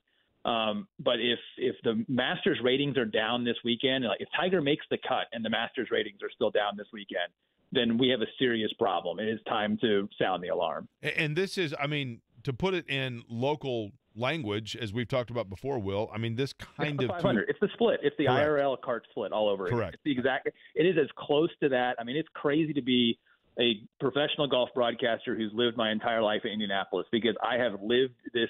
I've seen this movie before. I know how it ends. It is, and so with that, the other thing is this, and pardon my naivete of this question, but somebody that has been playing primarily LIV golf and then playing in a major, are the different courses and the different scoring methods, et cetera, in any way, shape, or form affecting the way, like a rust settle of playing in then a PGA event, if that's not the dumbest question you've ever been asked? No, so they made their domestic debut, or I guess they came back to the United States, did LIV last week. They played in Doral down in Florida, which is a really hard golf course, in anticipation of these guys sort of saying, hey, look, we don't want to be rusty going into a major. So they addressed that in the way that they built their schedule. So we shouldn't have that same talking point. I think the larger talking point is you're playing smaller fields. You're playing 54 holes instead of 72 holes. You're playing for mountains of money when you're already guaranteed mountains of money. Is there really a competitive spirit? And I think that's the reason why a lot of the traditional golf audience hasn't gone to watch LIV, is they just don't feel there's any juice there. There's no emotion. There isn't legacy and things to play for beyond the crazy sums of cash that they're paying for. And so I think that that's the one thing we still can't answer is, does LIV golf prepare guys to play in high leverage, pressure packed tournaments? But they have so many elite players over there that, John Rahm said it yesterday in his press conference. Yes, he's played less golf this year, but he can still prepare for a tournament the way that he's always prepared. So I think it's a negligible gap between those on LIV and those in the PGA Tour in terms of their readiness. And LIV has also done a few things to make sure that they aren't rusty arriving at Augusta this week. But I think at this point in time, you have the choice whether you want to be rusty or not. If you want to be big, fat, and happy, you can on live. It doesn't matter. You can finish 20th out there every single week with no consequence. Unlike you can't do that on the PGA Tour. So that's a broader or longer, I guess, study than this week. But again, we're so far removed from a year ago when, if anybody watched the Netflix show, the Full Swing, the first episode, they made it into this crazy, like it was live versus the PGA Tour this time a year ago, which I think was overblowing it a little bit. But now that we're a year away from it, it seems silly because all the guys they're not talking like that anymore. None of the players view it as us versus them. It's just we have two tours now, and they only come together 4 times a year. Will Haskett of PGA Tour Radio with us. Will, you mentioned this throughout the back and forth there with Jake, but just as one of the key questions I want to get to you with, there are a lot of layers, especially at Augusta, to the Tiger Woods conversation. So a couple that you can take in any order. Will he make the cut? Will he finish the entire tournament? Like he will make it from round 1 to round 4 without having to withdraw. And if we're dreaming a giddy dream, is it possible to put together another 2019 improbable type of the stars align and he's putting on another green jacket? So Tiger's own words yesterday were, if everything falls my way, then I can still win this golf tournament. And I think that compared to a lot of other players in the tournament, there are a few more things on that list that have to fall his way than Scottie Scheffler. Like Scottie Scheffler shows up and plays good Scottie Scheffler golf, he wins the golf tournament. That's the list. Check mark right here. Play as good as you can, win. Tiger, it's play unbelievably well, have some guys not play as well, have your body cooperate, all of these things that go into it. I think it's beneficial to him that he got a late tee time because tomorrow looks like a real washout. There's a massive line of storms that's working through the south and going to the southeast that's supposed to arrive on property sometime tomorrow morning. So the fact that he already was going to be out late, I think he doesn't have to worry about revving things up and then starting and stopping, which could be a bit of a problem. But the body is the big answer. After hearing him talk yesterday, he seems to be in good spirits, comfortable with his body to be able to give it a go. He obviously has an incredible streak here of when he has played of being able to make the cut. Now we've seen him obviously bow out when it comes to, the weekend, but, he has never missed a cut since he was an amateur. Last time he missed a cut was in 1996. So if he's going to tee it up and continue this streak, I think he can make the cut. Will his body get him all the way through Sunday? That's a huge question mark. But if we take him at his word, then he thinks that he can. And if anybody's proven us wrong, it's been Tiger Woods before. Can he win the golf tournament? I've been burned in the past. I was burned before 2019 saying I don't think he can win another major. And I've prefaced this by saying I don't think he can win another major because since he proved us wrong in 2019, he rolled a car down the hill and had, 3 more reconstructive sort of surgeries. It takes a lot. Like he said yesterday, a lot has to fall into place. But small field, course history matters. No one knows it better than Tiger. I think he can make the cut. And Jimmy, you'll appreciate this one. He was plus 120 yesterday to make the cut. He's minus 115 now. So the money is going towards Tiger making the cut right now. Well, that's where my money will be. So thank you for that nugget. I appreciate it. Well, I mean, if you want to throw money away, that's fine. And if you want to invest I'm going to make it back, so I'm going to follow you on your guy. Well, I've got monopoly on my guy. Oh, okay. Will, give me so we'll do this in 2 parts. The first is this from Will Haskett. Give me a player going into the Masters that is seen by both reputation and everything else as, a legitimate favorite, but you have some pause just because lately maybe you have seen something where there might be something going on with their game and there could be potential for a slide. That would be who? Rory McIlroy. He finished 3rd last week in San Antonio. I was there. It was a really good performance from Rory. It was his first top 10 of the season on the PGA Tour. He did win on the DP World Tour, the European Tour earlier this year. But this is the monkey right now. This is the one that's keeping him from the career Grand Slam. And there's still so much talk around Rory because of that. That I really wonder how much. Now, he's completely dialed in his schedule differently this year. He arrived late. He's not playing in the par 3 today. He's trying to do things, I think, to gear himself up. And I appreciate the fact that he's made those changes and he's really looking at this from a broad picture standpoint. But the thing that kind of gives me pause is not just how he's played, but also the one thing that I would say is a perceived weakness of Rory McIlroy's game is he still is not the greatest wedge player in the world. He has a real problem controlling the distances of his wedges. And on this golf course, with his driving prowess, when he puts himself in position to score, he's going to have to be really good because you can't airmail greens out here and miss long. And we see that miss often from Rory with a wedge in his hand. So I think of the big names that are there, he's easily top 5 most talked about as a guy that you would expect to win because of all the narrative around him. But given form and that one particular weakness, I've been sort of staying away from Rory. And honestly, guys, I hope I'm wrong on Monday because it would be so cool to see him win the career Grand Slam. But I think it's the easy one for me to say that Rory McIlroy is the guy I'd walk away from. Okay, so the other side of it for you, Will Haskett, would be this. A guy that on paper looks like he's limping into the Masters, and I don't mean Tiger Woods, and I don't mean that in that regard, but you know what I'm saying? Somebody that people might not be talking about, but the course itself and a few things that maybe the player has tweaked of late that you've noticed lead you to believe that he is going to perform better in the Masters than he has in terms of recent play elsewhere. That would be who? Yeah, he's been better, way better at the beginning of this year. So I think in golf circles, this wouldn't be a surprise. But he had such a bad year last year. I think to the casual observer, he really hasn't been much of the conversation. That's Justin Thomas. He made the Ryder Cup team kind of somewhat controversially last year because he wasn't playing very well, had his worst season of his career. But his ball striking numbers are really good. This is, as we like to call it, a second shot golf course. You have to be really, really good with your irons to be successful at Augusta. Those numbers have been fantastic so far this year for JT.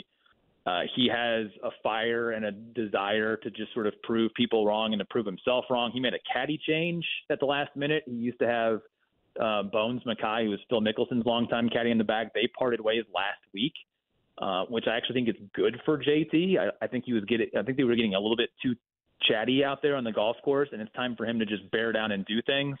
So unlike past Masters where I think Justin Thomas has been sort of a top 5 guy coming in, I feel like he's a little bit under the radar and certainly coming off a down season by his. And I'm a lot more bullish on JT this week than I think I was even on some of the years where he was playing better. Will Haskett is our guest of PGA Tour Radio. Will, I want to give you just a couple of names that in your mind are, I don't want to say necessarily like good bets, but are good selections if you're just going to pick somebody to outright win the thing of people whose names that I've seen. I know who that's going to be. Outside of, let me rephrase that, I guess best to come in second since we know that Jake's selection is going to be the one putting on the green jacket. I'm so ready for this. I can't wait. Me too. I'm as excited as you are. Me and Eddie have made 2 guesses. I'd like you to actually submit a guess as well before he reveals his also. But people that could potentially win it that we haven't already talked about, Jon Rahm. Of course, 100%. Yeah, I mean, he's in a weird spot, just sort of having to answer all these questions about why he left. And he's more recently talked about, hey, I want to see Liv make these changes. And I think if you're pro PGA Tour, you can read between the lines, and there's some buyer's remorse there. But it's hard to have buyer's remorse when you banked $500 million. Will Zalatoris. Sure. Man, he's a lot of strides this year and made a great debut. So yeah, he could probably do it. Sure. For Viktor Hovland? No. You want to talk about a guy that's lost in the woods? He's made his 3rd swing coach change in the last 3 months going into this week, which he is searching for it in so many ways right now. He could certainly find it. He's a world-class talent, but I mean, you want to talk about a guy that is unhappy playing golf right now. It feels like Viktor Hovland's still searching for something. Couple more. Collin Morikawa. No, he's down as of late. It's not the same superpower ball striker that we saw. So I think we got to wait for him to kind of rise back up to being a top 5-10 player in the world. Xander Schauffele. Yes, I expect him to be near the top of the leaderboard on Sunday. The question is he at the top, and can he deal with that? Because we've seen a little bit of scar tissue develop in big tournaments with him of late. Last one, we'll go Koepka. Oh, yeah, big game hunter. If it's a major and he's healthy, then Koepka should be top 5 or 6 on your board. Is Tommy Fleetwood related to Mick? Do we know? No, he's not. He's not? Okay. Does he like their music? Do we know that? He's got the hair to go along with their music. He could headbang with them. Does he do well with the ladies? Because I want to know if he's a Mac.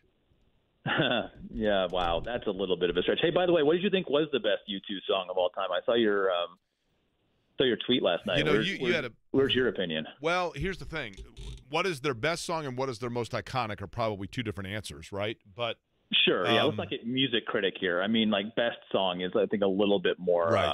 The one that I think fan-friendly. it's interesting, Will, because and I've done this with the Rolling Stones, the Beatles, and U2, because the reality is there are like 10 correct answers, right? Yes. I think that if you are like if U2, and I hate to say it in these terms, but sometimes like when somebody like posthumously, when you look back on like somebody in that moment, the song that would play, like introducing the video of the career of U2, I feel like would be the intro to Pride in the Name of Love. Like, yeah. But yeah. You know, I mean, they're like, I think you said Where the Streets Have No Name. I mean, it's hard to argue that with or without you. In this country, I say streets in this country because of what that song meant post 9/11 at the Super Bowl. Like that to me is the most powerful song moment that U2 had for an American sports fan. You know that With or Without You got, I think, the second highest number of votes behind Where the Streets Have No Name. But Pride in the Name of Love got a lot of votes, right? Yeah, I saw that, yeah. I mean, amongst U2 fans, I think Bad would be the answer. But I think With or Without You or Where the Streets Have No Name. And it would have to be almost off Joshua Tree because that was their signature iconic 100%. breakthrough mainstream album. Or whatever the song was they wrote for that Batman movie that was terrible. Anybody that says Beautiful Day is immediately exiled, along with the people that are barefoot on an airplane. Okay, here are my golfers, and then I will lead to my prediction of who's going to win the Masters. But I have 3 to ask you about first. You ready? Please give me Thunder Bear. Please. Minwoo Lee. Oh, yeah, you on the rise. Thank you. Incredible young talent. Thank you. Good pick. He may miss the cut, though. No, okay, all right. But I'm telling you, that was a big glossing up and then undercut. I mean, at the end. that is a home run of I don't know. I'm trying to think of what the IndyCar equivalent would be at the Indy 500. But, Santino the guy Ferrucci. There you go. Perfect. Okay. I like it. Ludwig Niemann. That's 2 different players. No, it's not. Oh, wait, is it? Ludwig Oberg or Joaquin Niemann. That's. Both of I'm them sorry. could I have win. Joaquin Niemann. I have Joaquin Niemann written right underneath it. If Sorry you combine both golfers, could they win it? Ludwig Aberg is what I said because he is the composer of golf, right? Yeah, he incredible talent, great driver of the golf ball. He's a Masters rookie. I think Niemann is a big time pick. I almost picked him to win the whole thing. So Niemann was actually he's my place, but my winner. You ready for my winner? If it's Here we go. Me, Eddie, I'm hanging up. Eddie, if it's who? Well, have you been to, let me see, Santiago, Chile? Uh-huh. So next year at the Winners' Banquet, chili will be served. You know why? Because Niemann, the Chilean one? We already did the Niemann one, though. No. Not a Chilean. Santiago de la Fuente. Santiago de la Fuente. Let me tell you, you guys laugh now. Laugh now, right? I'm not laughing. Thank you, Eddie. I am. Thank you. Listen, he's he is. You know, he's an amateur, right? He is. No, in college. Okay. Theoretically, he's an amateur, but I mean, like 10 years ago, did you really think the point guard of Kentucky was an amateur? I mean, come on. Santiago de la Fuente is coming in. He has not one but 2 different amateur tournaments where he's been under a 65. He shot a 60 at one point. Now, granted, I think it was actually, to be honest with you, at the Cancun putt-putt, but that's okay. And he is right now at plus 250,000. You put down $20 on Santiago de la Fuente, you get 50 grand. That's the guy that's going to win the Masters. I'd have to look it up. I don't know how many winners of the South American amateur, Latin American amateur, have made the cut since they gave him an exemption to the Masters. But maybe your guy makes the cut this year. I don't know. That's a tough one. Stick with Niemann. Take all that money you're going to bet on De La Fuente and put it on Niemann. Listen, because he almost was my answer at the beginning of the show when you asked me who my pick was. My pick, by the way, is Hideki Matsuyama. Oh, nice. Jasper Stubbs. I mean, I like a guy that's named after both an engine and a barbecue sauce, right? Okay. But all right, here you go. I have no idea who that is. Jasper Stubbs? I have no idea who that is. He's got a toe problem. But other than that, he has a really good chance. I'm telling you. But he is just 2 spots ahead in the odds of Santiago de la Fuente. Which he must have won like the British. I've honestly, I saw it today when I was looking at the field, and I'm embarrassed to say this on a mic, like over the airwaves. I have no idea who he that won is. the Brookshire tournament in Carmel last week. It was in Jasper. Oh, it was Jasper. My fault. Hey, what about Sam Burns? not the same golfer and level, and his wife's due any minute. So if she goes into labor, he's gone. So bet at your own risk. Is that confirmed? I know it's a really weird question, but has he publicly said that? I have no idea. I'm just asking you. Like, both he and Scotty Scheffler, who are best friends, they've rented a house together this week without their wives because their wives are at home.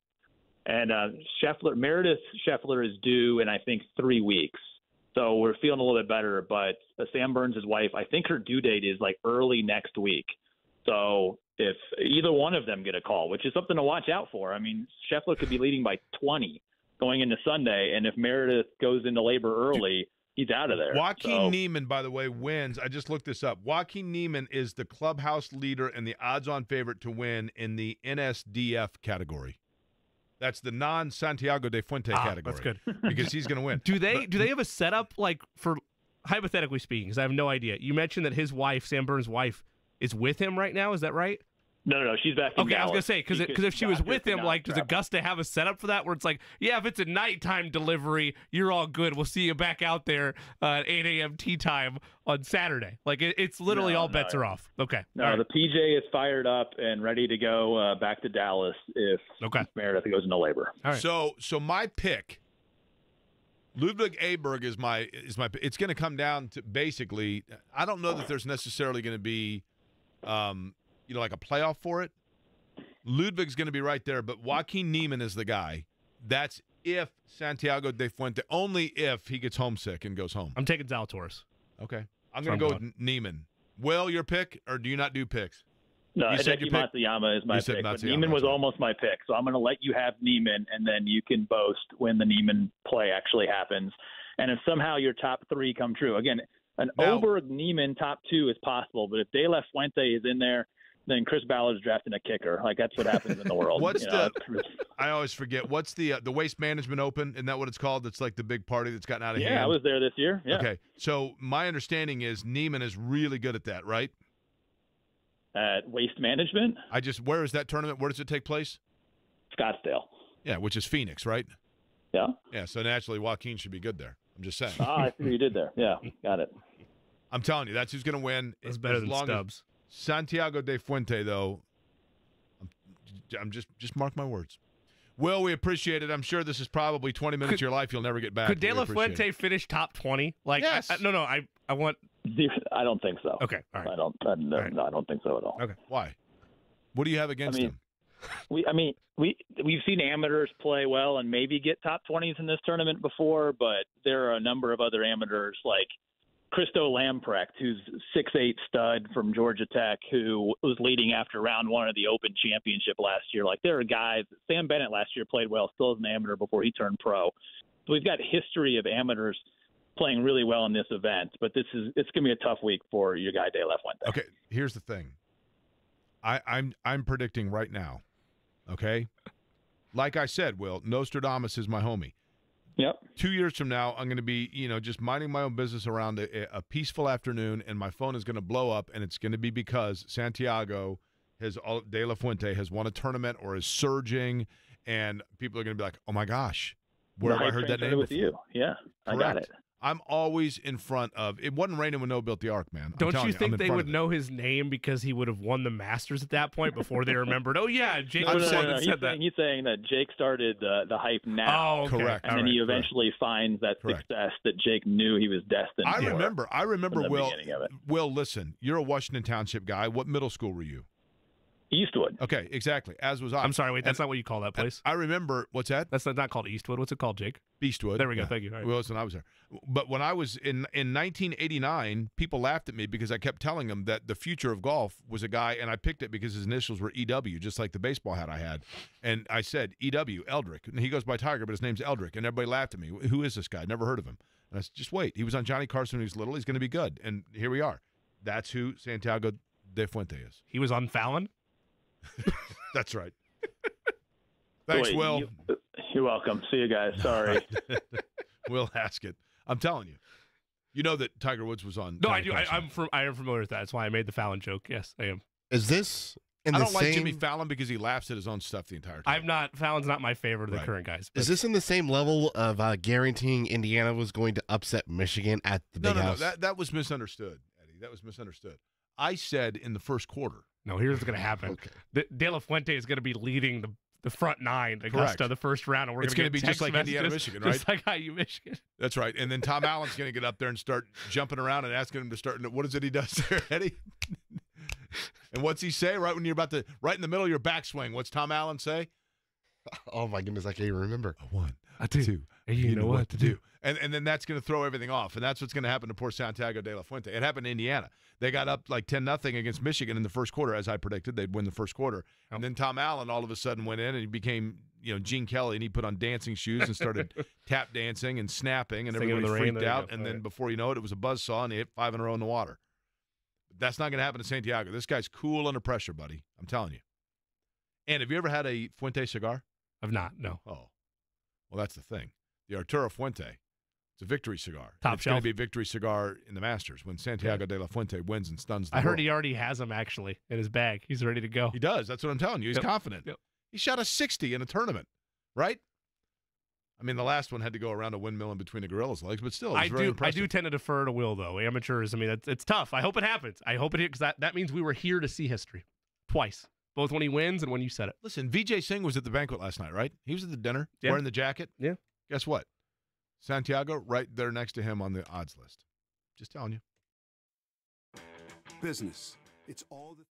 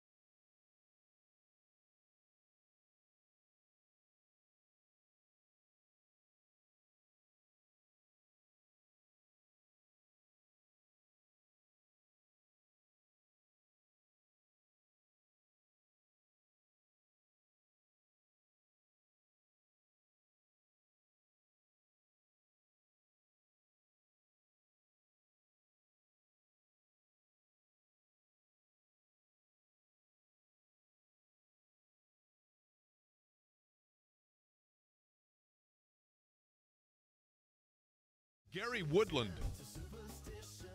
If this were PBA, I'd be all about Gary Woodland. I'd be all in, but it's PGA. Wrong letter. So I can't go with Gary Woodland. Right? I think that happens a lot with people trying to search PGA on Google. I think they accidentally add the B. And they're like, wait a minute. Yes. What's happening? Like Mike Albee is going to win. Really? Who's the guy who's the man I am? Exactly. Who do you think you are, I am? Who do you think you are, I am? That's what it was. Yep. Now, Patrick Reed, like I said, he's the guy that nobody likes, right? Correct. Okay. Joaquin Neiman. Only if Santiago de la Fuente has an issue. What? I would imagine being an amateur at Augusta that the list of potential issues you could have would be large.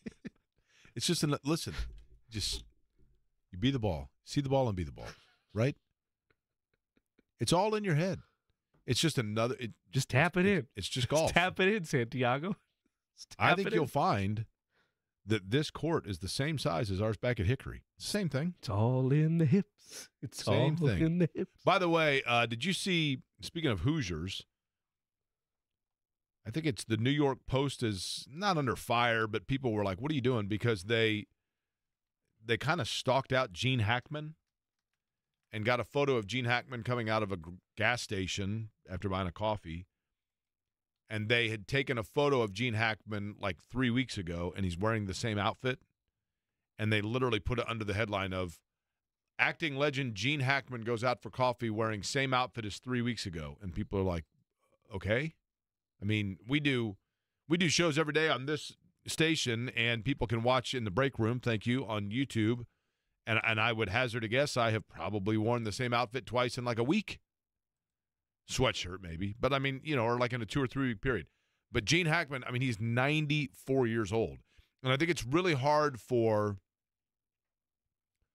actors and actresses, just people of fame in general, because we get so, like, you don't go, if you live in Indiana or like during the NCAA tournament, you very rarely go like a month without seeing an image of Hoosiers, right? So in your mind, and that movie was filmed almost 40 years ago. So you're like, well, he looks terrible. Well, does he? Or does he look 40 years older than when you last really permanently saw him, where he was in his late 50s? Seinfeld's a prime example. Like, you see Jerry Seinfeld or Julie Louis-Dreyfus, and you're like, oh, my gosh. You're like, well, yeah, it's because you watch them each and every night in syndication where they are trapped in 1995. And you forget, they've probably aged a little bit. Now, I showed you guys the video of me. I'm jarred by that, by the way. Like, I have not, to your example, I have not seen a photo of Gene Hackman since, like, Enemy of the State and, like, that type of – that – I understand why the New York Post would rightfully so be backlashed with that, but that's crazy. Like, no, it doesn't even look like the same person. Well, but here's the thing you have to keep in mind. In the photo that you're looking at of Gene Hackman that the Post captured, he probably literally, like, got up. I mean, he's 94 years old. He probably woke up, put on, like, comfortable clothing, and had someone drive him to the gas station and went and got a cup of coffee. He had no idea that, like... Right. No, he's not. I get that. So he's not done but, like, up, I saw my late father age, and, like, even then, like, into his 80s, like, I could still... And maybe that's different because I knew my dad, well, right? what I'm getting at is the Gene Hackman that we have always seen is one that has been sitting in a makeup chair and a hair and everything else for an hour, 2 hours, right? I mean, he looks... I got news for you. Like, I mean, Jimmy, this is going to be hard for you to grasp, but each and every day you get to see right here, 6'4" of polished sexiness, right? It's not necessarily. I mean, I do have to bathe and do my hair. Now tell me this: the makeup staff you hire, is that a write-off? Did you just finish your taxes or no? I had a Mac card for a long time when I was in television. By the way, now this is all, and don't kid yourself. I mean, this kind of glow and radiance, it does come with spray assistance. I'm not going to lie about that. It's nice you to be open and honest. But I love me some there. me, and so I want to make sure that I when I look in the mirror and adore and admire myself, that I look okay. But yeah, I mean, obviously it is. When you look at that photo, it's like, oh my gosh. I'm not even talking about like the overall posture of it. I mean facial features. Yeah, like I don't see. He is obviously he's obviously lost, I would assume he's not well because he's lost a ton of weight. But he's 94 years old. I mean, yeah, he looks like he is probably going through some health things, but he's 94 years old. Yeah. Now, the other thing I couldn't tell, is that a pack of smokes in his hand or is that an apple pie? Honestly. I mean, I'm not trying to be funny.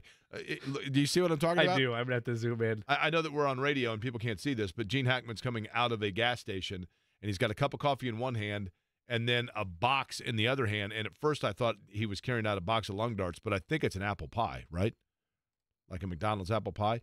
But again, the photos that you have seen of him, like I'm looking right now and you're like, wow, he looks great there. And it says Gene Hackman in 2003. Well, that's 20 years ago. I mean, he's lost significant weight. Great actor, though. And one of my favorites, yeah. There are a lot of stories about the fact that when he did Hoosiers, he was apparently grossly opposed to it and was not on board with it at all. Now, when Hoosiers was being filmed, in other words, he thought it was going to be a bust movie, and he was like, hey, I just did it because I needed money. When Hoosiers was filmed, I worked for years at a cigar store in Broad Ripple called Hardwick's Pipe and Tobacco, which was the best job, no offense to you guys or IndyCar. Best job I've ever had. I loved it. I loved every minute of working at the cigar store. And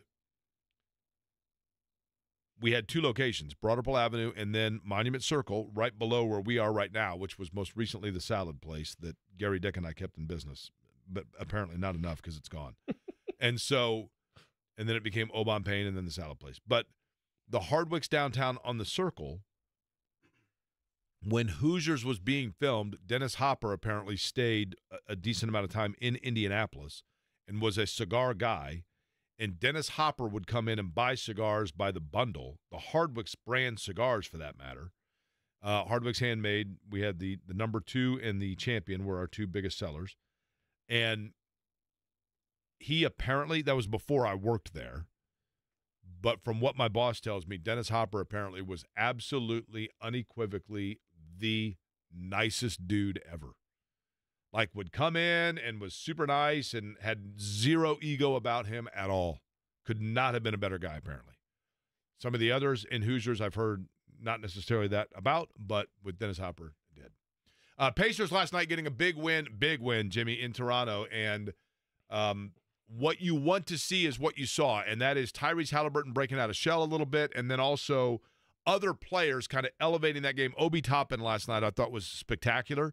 And just for guys to kind of get, as you head down the home stretch here and into the playoffs, you kind of want everybody clicking on all cylinders. And for the most part, they looked at last night. That's what would be achieved if you're closing the season on what would be, if they win their last two, a 5-game winning streak. That is, by definition, taking care of your business. That would put them 9-1 on their last 10 to close the year. That would be, again, by definition, taking care of your business to get to the playoffs and not have to deal with the play-in. And really, from an offensive standpoint, outside of that first quarter, it looked a lot like the Pacers team that we had grown accustomed to seeing for the first 2 months of the season in terms of their offensive output. Certainly, you saw the Tyrese Halliburton that you were used to seeing through the first couple months of the season and in their run to the in-season tournament final where they end up losing to L.A. He goes for 30 last night. He looked, as he has over the last couple of weeks, like his old self. This looks like an offense that has finally permanently turned the corner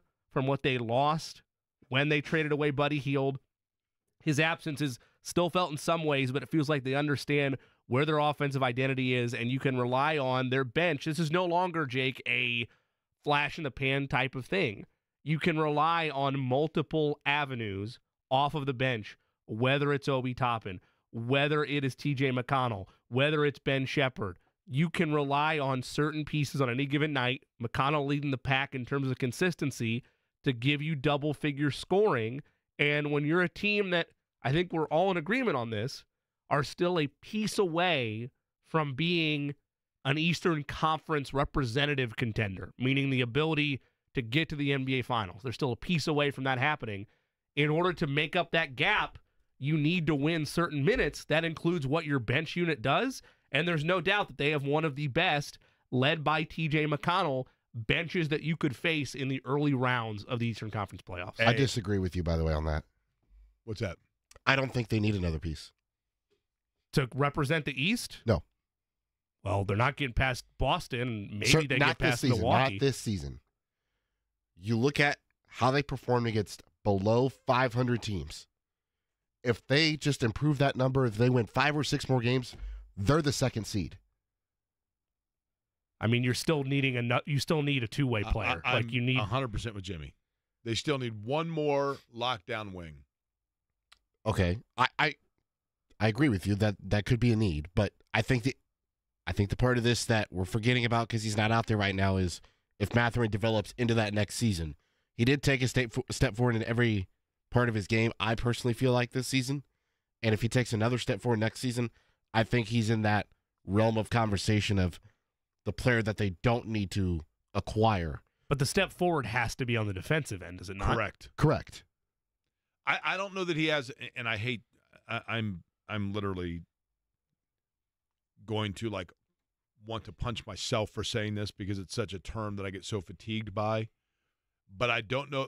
When I watch entry lanes in the NBA, in terms of either feeding the post, which I know is more of a lost art, or guys simply getting to the rim, the lane itself that you move into to get into the lane, essentially the angles, for most teams close so quickly because of the length that people have, the wingspan that wings have. And I don't know that Mathurin has that or the foot quickness laterally to become that guy. He might be a decent on-ball defender, but in terms of just shutting down lanes, I agree with Jimmy that they need and I know that these guys don't grow on trees, but a Paul George kind of player. I don't mean to that level of skill, but that level of physical makeup. They need one more of those. And a guy that is literally, when the guy that was a really good player for them, and look, I totally understand why they let him go because of the contract that he received, which was incredible, right? But Solomon Hill is that kind of, when they first got Oladipo and they pushed Cleveland to 7 games or whatever else, Solomon Hill in that playoff series was like, wow, that's the kind of guy, and that's why he got overpaid because he was a wing defender. But you need a poor man's Derek McKee type player that's a wing defender that can get you 12 points without orchestrating through is what they need. You know who you just described? OG Anunoby. Jarris Walker. Possibly. But I think Walker, again, I think of as more an on-ball defender. I don't know about necessarily a space ceiling defender, side to side. We'll see. You may very well be right, Eddie, and I think probably that's what they think as well. I think Eddie's right to a point with where this team could go. I'm all with player development. Their roster is ahead of where we thought, for sure. Correct, and they could take essentially a leap forward, and maybe they're a 3 seed next year. Maybe they would even be as high as a 2 seed if you look at what Eddie said, and they're able to, construe a couple things differently in terms of the way wins, losses went for them against particular opponents. But when I look around what it takes to win in the postseason and to get there, whether you're at the East or the West, I think there's better teams than Indiana as currently constructed when you map things out 1, 2, 3 years from now.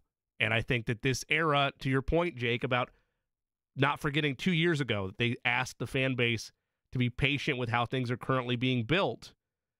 There is a level of patience of knowing that I don't think this happens just by internal growth. I think it happens by acquisition of some kind, whether it's free agency, whether it's trade, to bring in one more solid two-way piece that also is a high-level shooter. Yes, I'm describing Paul George. We've joked about that. I don't think that happens, but that is the mold of player that I think would perfectly complement this team. By the way, Eddie, do we happen to have the breaking news sounder before we get to Jimmy's picks on the other side? This just in from the Indiana Fever. My dad was asking the other day, in terms of Fever televised games and things like that. Not 1, not 2, not 3. That's a massive number. 36 times this season, the Fever will be on national television. Can I jump in with one more breaking news item? Yes, sir. Purdue senior Ethan Morton has entered the transfer portal. Started 29 games for the Boilermakers last season. Diminished role, obviously, this past year. That from Jeff Borzello on Twitter. 36 games on national television. That's big. It's almost like they're going to draft somebody that brings in numbers, right? You mean they're not getting their eyes really big after looking at the record-setting national final that happened on the women's side on Sunday night? Exactly, right? And semifinal, and, That's crazy. Most watched basketball game in, 5 years? 7, I think, right? 7, yeah. It's incredible. We'll come back, get Jimmy's picks, and hand it up to John next. Hey, it's JMV for your 14 Central Indiana Joe Childers Run.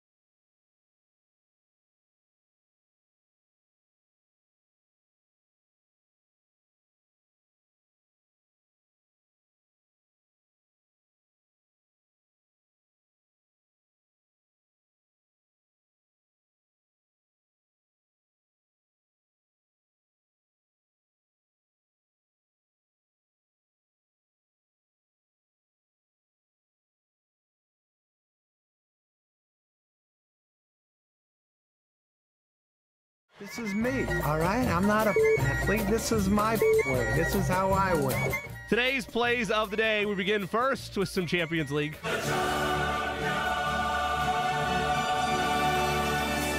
Getting underway in about 7 minutes from now, we'll take Paris Saint-Germain on the money line over Barcelona. In that same game, we will also take PSG, Kylian Mbappe, as an anytime goal scorer. The other game taking place at the same time, Atletico Madrid will win outright over Dortmund. Last soccer bet for tonight. It's been good to us all year. We'll continue to ride it as well. Plus 135 outright goal scorer anytime for Lionel Messi. In baseball, we'll lay 1.5 on the run line for the New York Yankees against the Miami Marlins. And in basketball tonight, give me the Dallas Mavericks on the road against the Miami Heat. Eddie, anything from you? I do not. Hate you. No bets from Eddie. Hate you. You hey, hate James, me? let me see your shoes really quick. Okay. Lift them up. Let me see. Jake, let's check them out. Oh, yeah, James was in the stall back there when I was in the bathroom. I was going to shut the lights off on him because I thought that's James's shoes back there. I was going to shut the lights off, and then some dude that I didn't recognize walked in and had to whiz, so I didn't do it. This is the first time I've ever seen James without a hat. I know it. No, I shouldn't say that. The other day, no, he took that. He's got the man. He's bun going up, with right? the Scott Stapp look today. Yeah, it's. I know it's Creed. I'm gonna have to call him Creed today. What's up, Creed?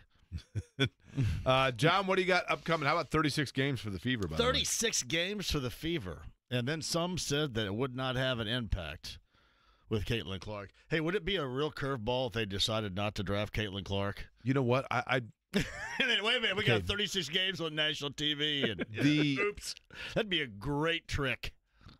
Is the center for South Carolina in the draft? Yes. What's her name? Camila Cardozo. Man, I mean, yeah.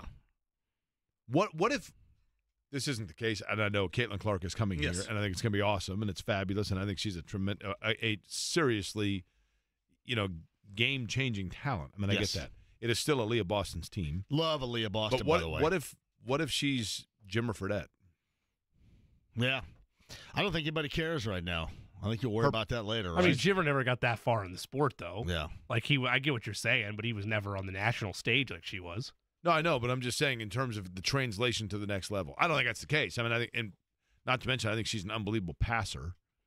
You know what I mean? She can shoot from anywhere, but she has very good. I mean, I'm just saying. I don't think. I think it's more reasonable to to say, what if she's J.J. Redick and not Steph Curry?